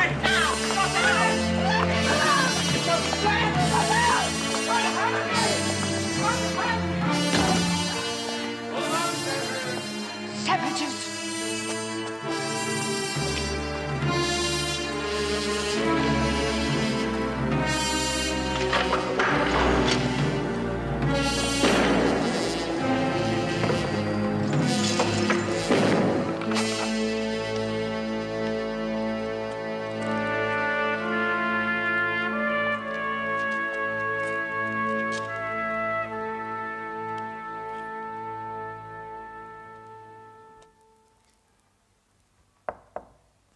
Who is it? It's me, sir. Gentleman to see you, sir. An English gentleman. English? Bless me soul if it isn't Sidney Carton. Good heavens. Show him in at once. My dear fellow, you're the last person I'd expect to find in France. Darnay is in prison, is he not? Yes. And there's nothing you can do to help him. Nothing. We shall see about that. Dr. Manette has done all he can, and he has more influence with these people than you or I. Believe me, Charles Darnay remains in prison. And I don't think the good Lord himself could set him free now. In that case, maybe the devil can accomplish it.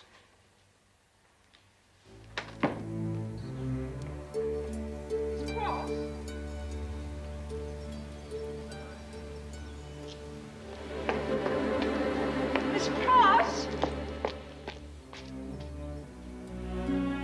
Here we are. Oh, there you Mummy, Mummy! are. Hurry.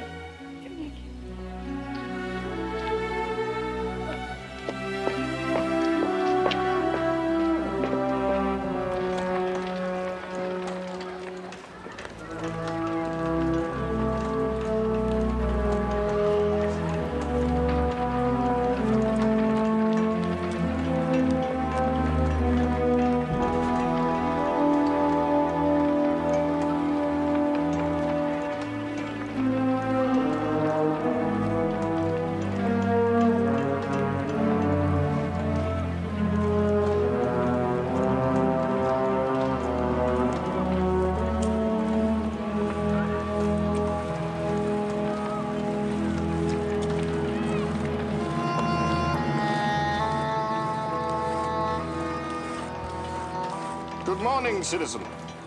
Good morning. I believe the name is Barsad, John Barsad, sometimes called Guilliman. What do you want? I saw you testify at the Old Bailey against Charles Darnay. What of it? Indeed. Once a spy, always a spy. And now I see you work here in the prison. A spy once again for the prison guard. Do you like working in prison? Leave me alone. Oh, not so quickly, citizen. I think I might well use a friend in prison such as you. I'm no friend of yours. Oh, but you are, whether you like it or not. Don't you understand? I hold all the cards. What are you talking about? Mr. Barsad, my dear fellow, I think for your own sake you had better come with me. And we shall discuss it.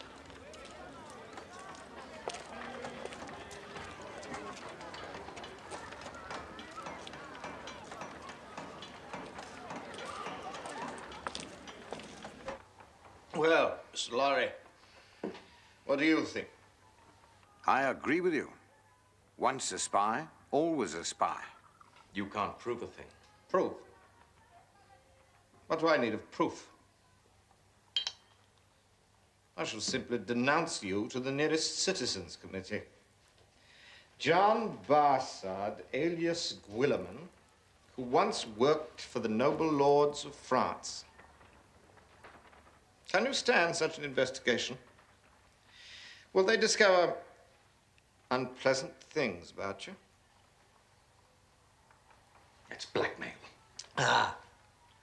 Now there you have it, at last. My ace. Well, look over your own cards and see what you have.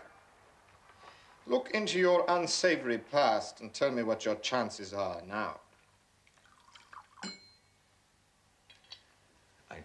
Yes? Did you say something? About your cards, perhaps? Or mine? You have a good hand, sir. You might even call it a guillotine hand. Do you play? What do you want of me? It's a very simple request. If things should go ill with the prisoner Charles Darnay, then I must have access to him. Impossible. Just once.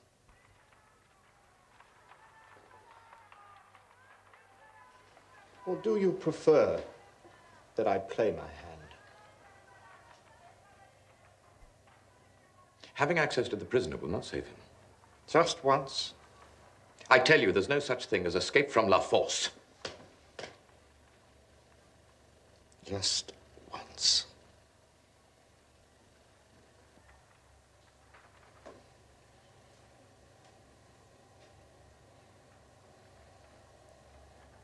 Very well. Thank you, Mr. Barsad. You may be certain that I shall be in touch with you very shortly. In fact, sooner than you might think. Good day, sir.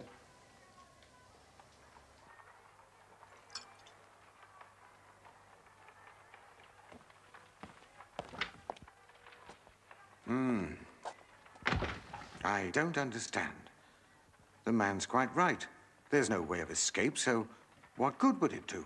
My dear Mr. Lorry, please, I ask only that you do not tell the Manettes of this arrangement. In fact, I think it best if I do not see them while I'm here in Paris at all. As you wish. Bear up, Mr. Lorry.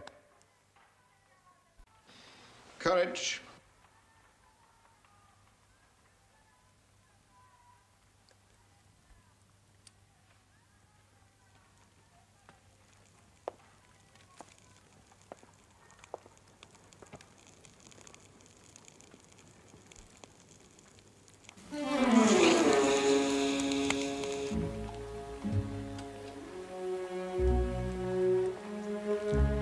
Good evening, citizen.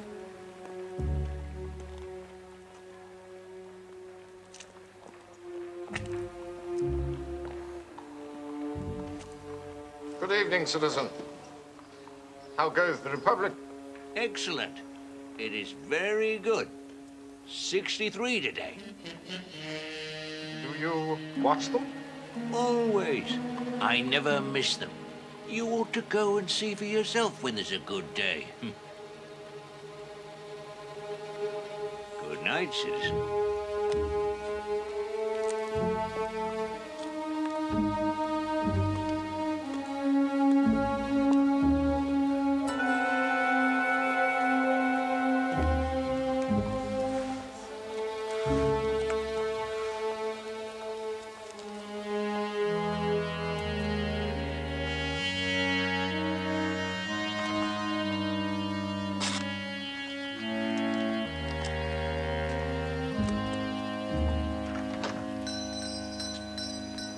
Forgive me, citizen. May I keep you open for another moment or two? Come in. Come in. What can we do for you?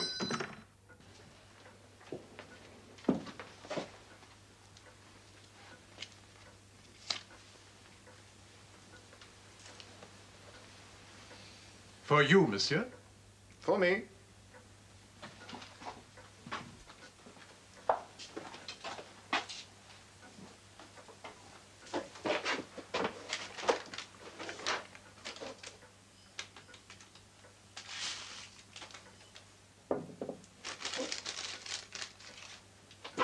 You must be careful, monsieur, to keep them separate. You know the consequences of mixing them. Perfectly. Here we are. 14 louis.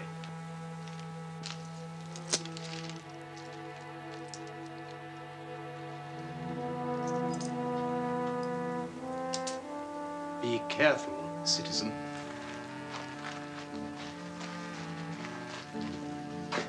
I will try.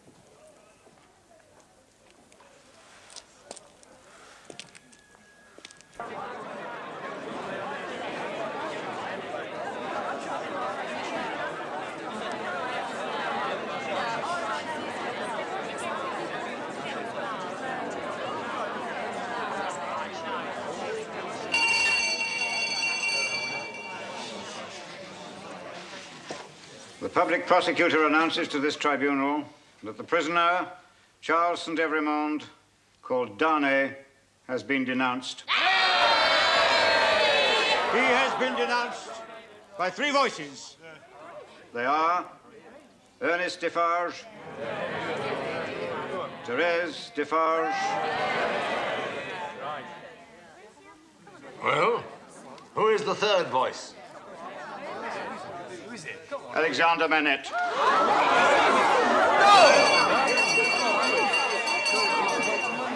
Quiet! I will have quiet in the chamber. Monsieur le President, what the public prosecutor has stated is impossible. I have never denounced the prisoner. Never! I call upon Madame Defarge to speak to this tribunal.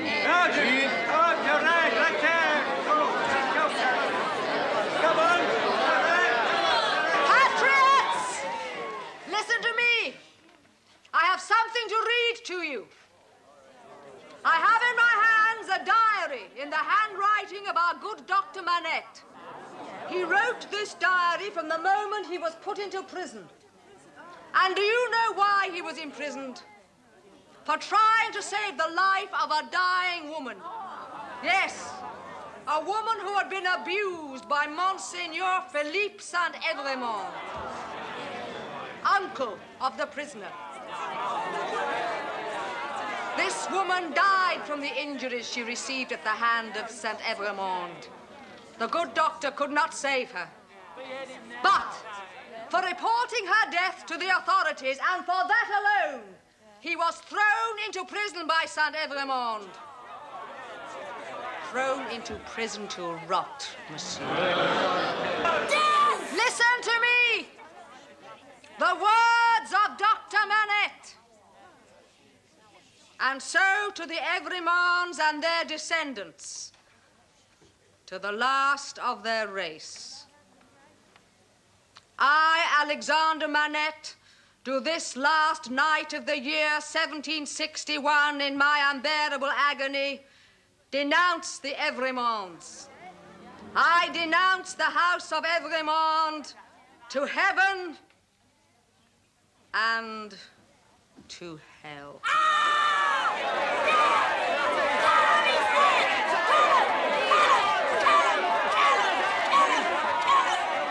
Save him now, good doctor. Save him now.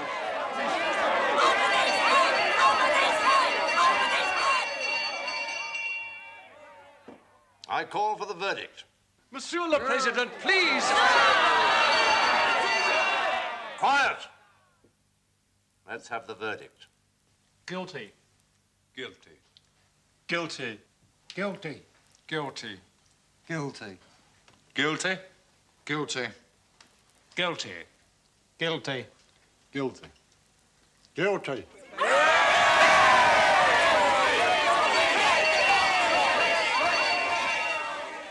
Charles and Evremond, enemy of the Republic, death.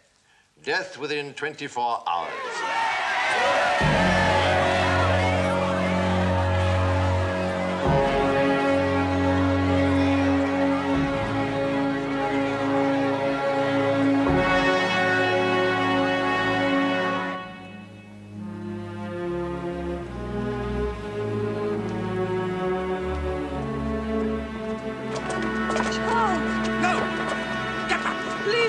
I beg you. No! Just for one moment. Please, I beg you. 1 moment.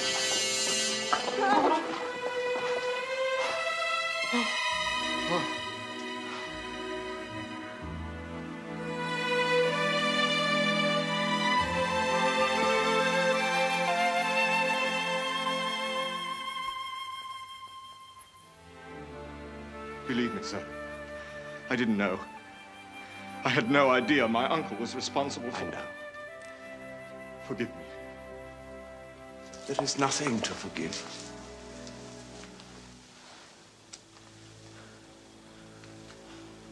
May God protect you. That's enough. Come.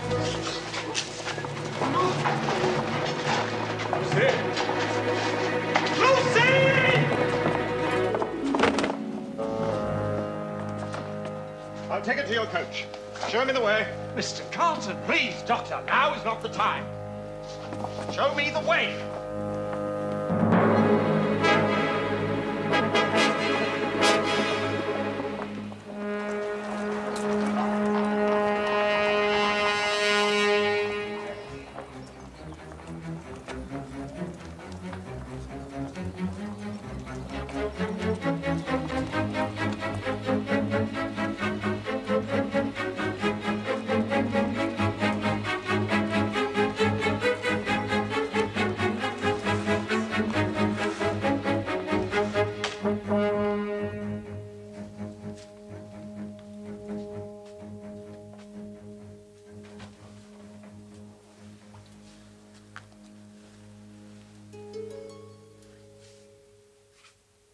She'll be all right, I think. Fetch some tea, if you will.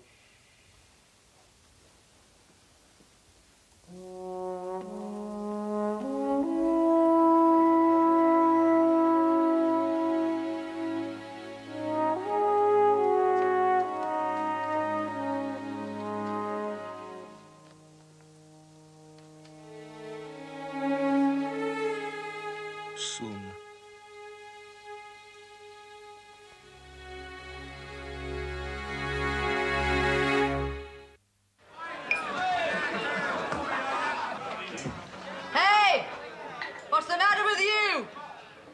I'm disturbed. Why? Dr. Manette. He's already suffered so much in his life. And he will suffer more. There are more lives here than one, monsieur. What are you talking about? There is another Saint-Evremond. Surely you wouldn't. Not the little girl. To the last of their race. No. Let us put an end to it now. I beg you. Let's stop it here. Tell the fire and the wind where to stop. I shall have them all before I've finished. All. Why?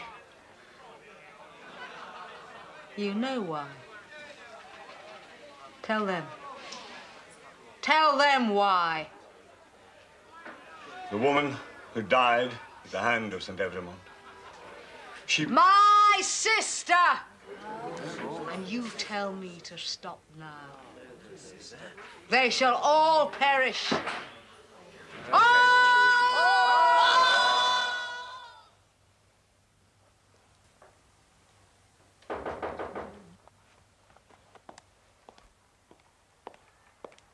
Who's there? Carton. Mr. Carton.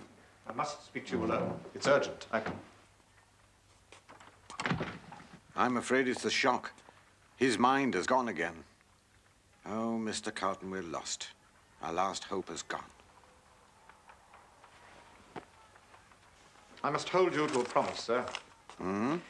This is the certificate that enables me to pass out of the city. Sidney Carton, Englishman. Keep it for me until tomorrow. But why? Because I would rather not have it with me when I visit Charles in prison. Be sure you have the doctor's certificate. Lucy's and the little one. They'll have to pass the barrier of the city. But surely you don't think they're in danger too? No one in the house of St. Evremond is safe. Not anymore. Their certificates can be recalled. Don't look so horrified, Mr. Lorry. You have the chance to save them. I? Heaven grant that I may, but how? Get coach and horses early tomorrow morning so that they might be ready by 2 in the afternoon. Arrange it as soon as possible. It shall be done. Tell Lucy of the great danger, that she must leave Paris immediately. Be certain that Miss Pross and Mr. Cruncher's papers are in order. I will. Have the coach standing by. The moment I arrive, take me in and drive away. And then for England? For England. Promise me solemnly that nothing will alter the course on which we now stand pledged to one another. Nothing. You know, Mr. Lorry, when we first met, I looked upon you with contempt. Yes. I dare say I wasn't quite fond of you either. I'll take the old gentleman home.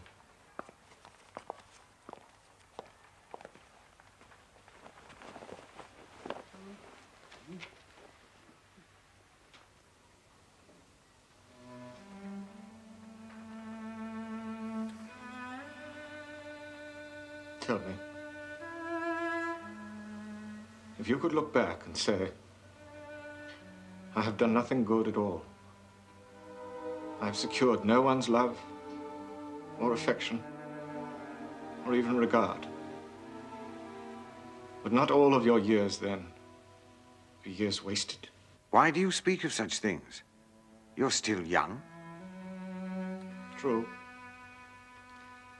But my young way was never the way to age. Doctor, we're leaving now.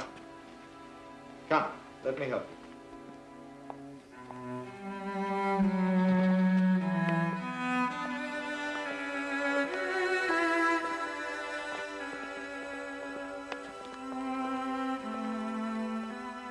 Goodbye, Mr. Lorry.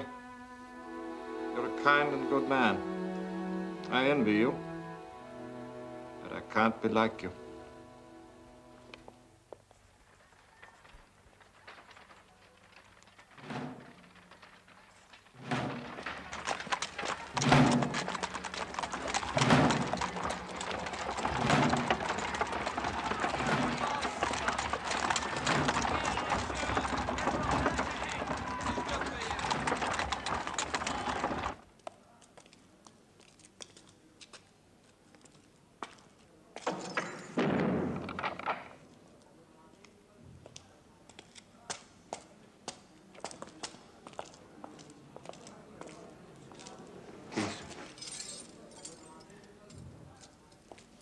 Does anybody expect you to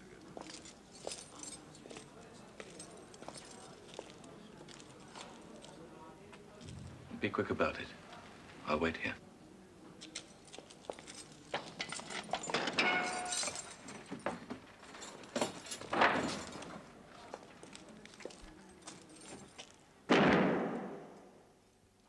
I know. Of all the people on this earth, I'm the last one you expected to see. I pray to God, sir, that you are not a prisoner. No, I come here only on a request from your wife. But there's no time now to tell you why I bring it or what it means. Take off your coat. My coat? No questions. Can't you tell me at least what? No.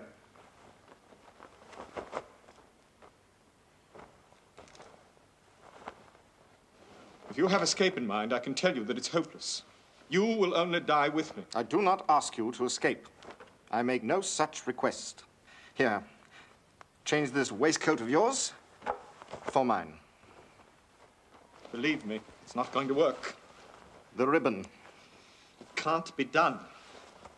Take my coat. Hurry! Don't you know? Every attempt to escape from this prison has failed. I implore you, do not add your death to the bitterness of mine. Do I ask you to walk out that door? If I should ask that, then refuse. Now, sit down. I have something for you to write. Sit. Is your hand steady enough? I was just writing a last note to Lucy. Good. Now you will write what I dictate, exactly as I speak. To whom? To no one. Write.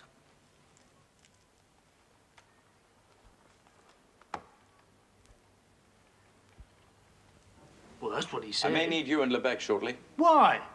The visitor looks quite ill. That I do so is no subject for regret or grief.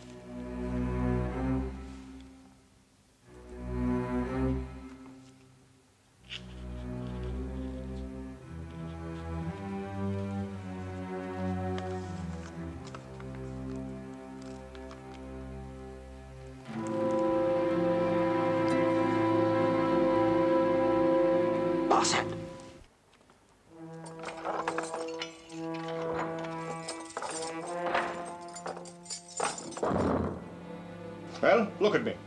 Now, do you think your hazard's so great? Not if you keep your part of the bargain. Take me to the coach. You? I, him. We are the same. I have merely exchanged my life. You must leave by the same gate we entered. Right.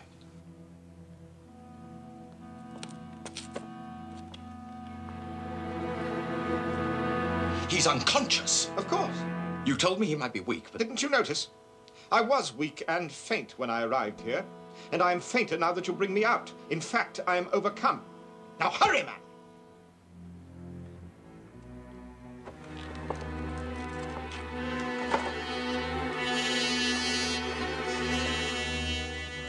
Guards! You swear not to betray me. I have come this far. I will not stop now. He is the fool. He should know better than to visit a prisoner if he can't bear up upon seeing him.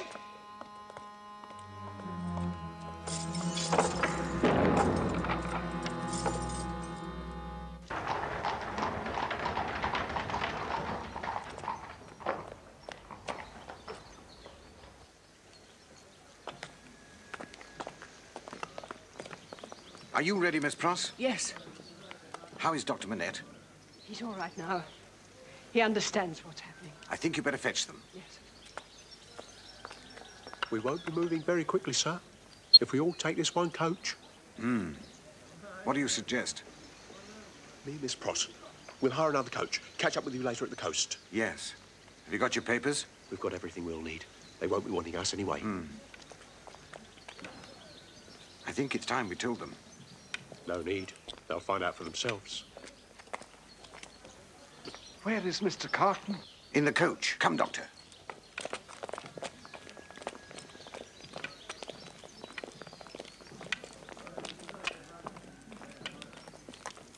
Dear God, do we have to leave now?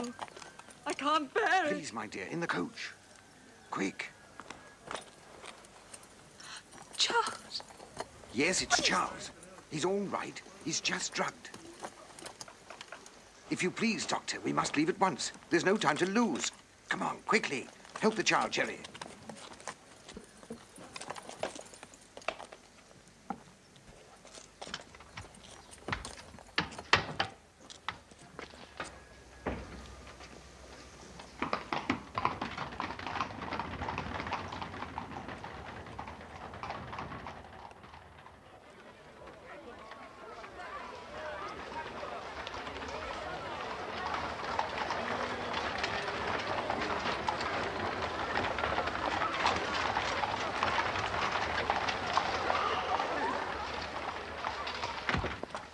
Your papers. Here you are.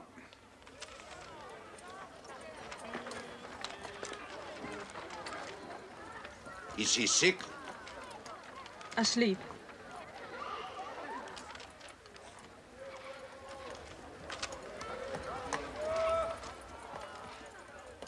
Thank you.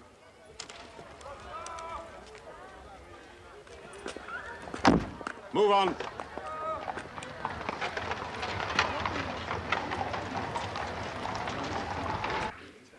What do I care, eh? What do I care for this Dr. Manette? And I tell you, his daughter, she is now an Evermond. And she will be the next to die. She has a fine head for it. Brown eyes and golden hair. I cannot trust my husband in this. I must act for myself. I must act for myself and quickly.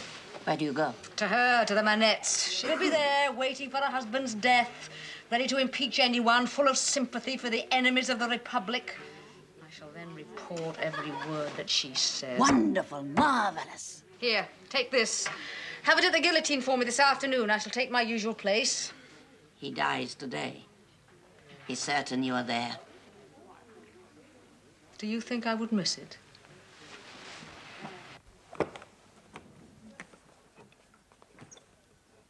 I'll leave you now, Miss Pross, and fetch the coach. I'll be ready when you return.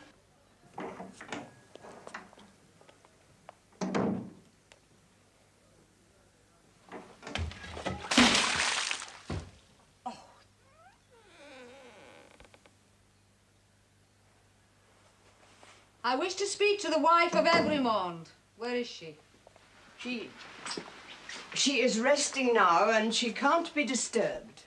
I would see her. And I say you will not disturb her. Out of my way. Madam, you might be the wife of the devil himself, but you will not get the best of me. I am an Englishwoman. We have no quarrel. I have come to pay my respects. You have come here, madam, because your intentions are evil. And you may depend I shall hold my own against them. You will tell her that I wish to see her. I will not, you wicked foreign woman. I am your match. Imbecile, I will not take answers from you. Get out of my way. You will not have a handful of that dark hair left if you put a finger on me. Wife of Evermond! Answer me! If she is gone from here, I can have her followed and brought back. I can have her pursued. They are not gone. She is resting within and shall remain there. Listen to me, woman. I have killed men with knife and pistol, and I shall tear you to pieces if you do not get out of the way. Try it, madam. I am an Englishwoman. Try it.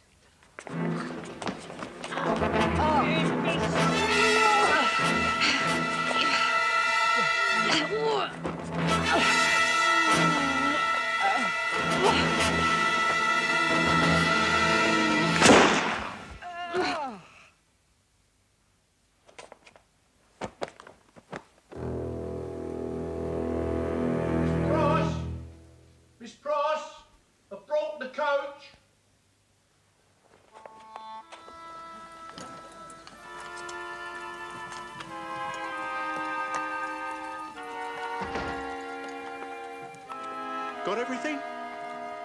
I'll best go in and check. No. Are you all right, Miss Pross? I feel as though there had been a crash. And now, a stillness. A stillness for the rest of my life.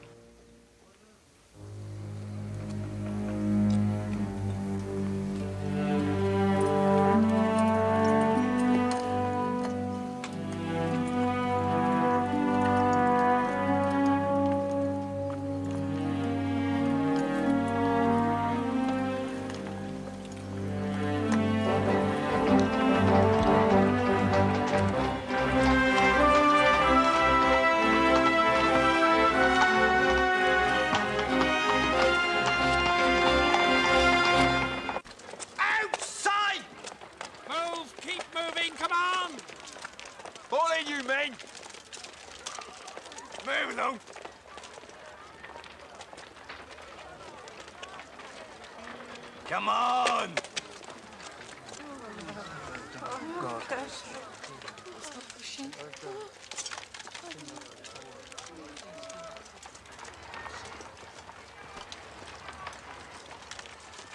Stand there!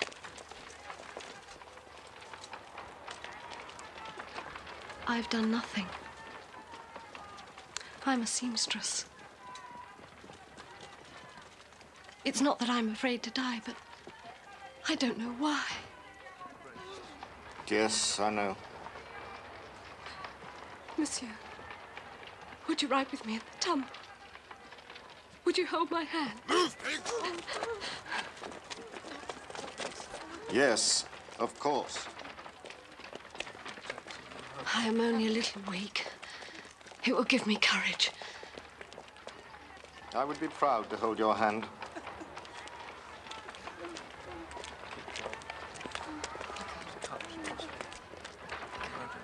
Come on!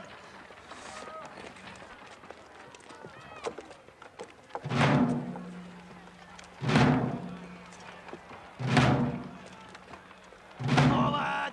March!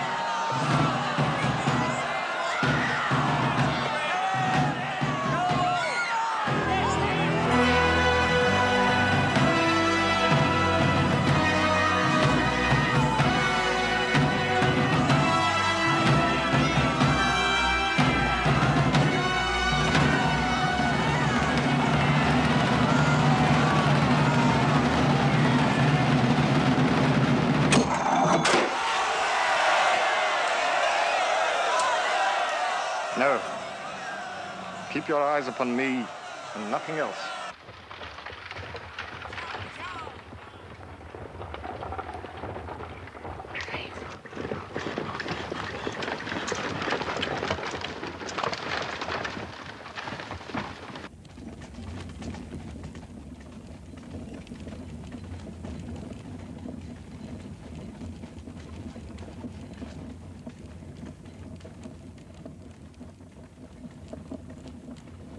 If you remember the words that passed between us long ago, you will readily comprehend this when you see it.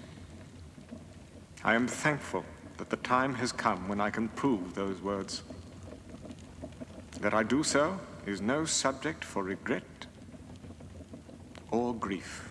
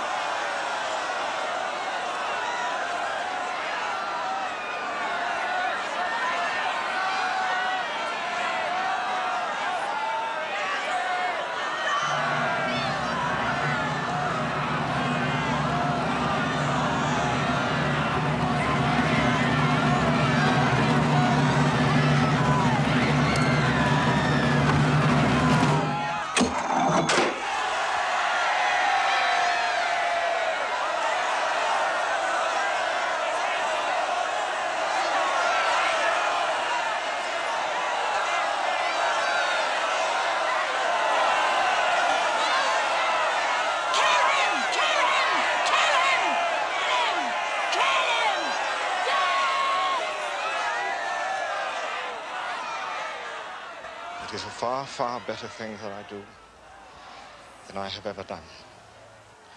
It is a far, far better rest that I go to than I have ever known.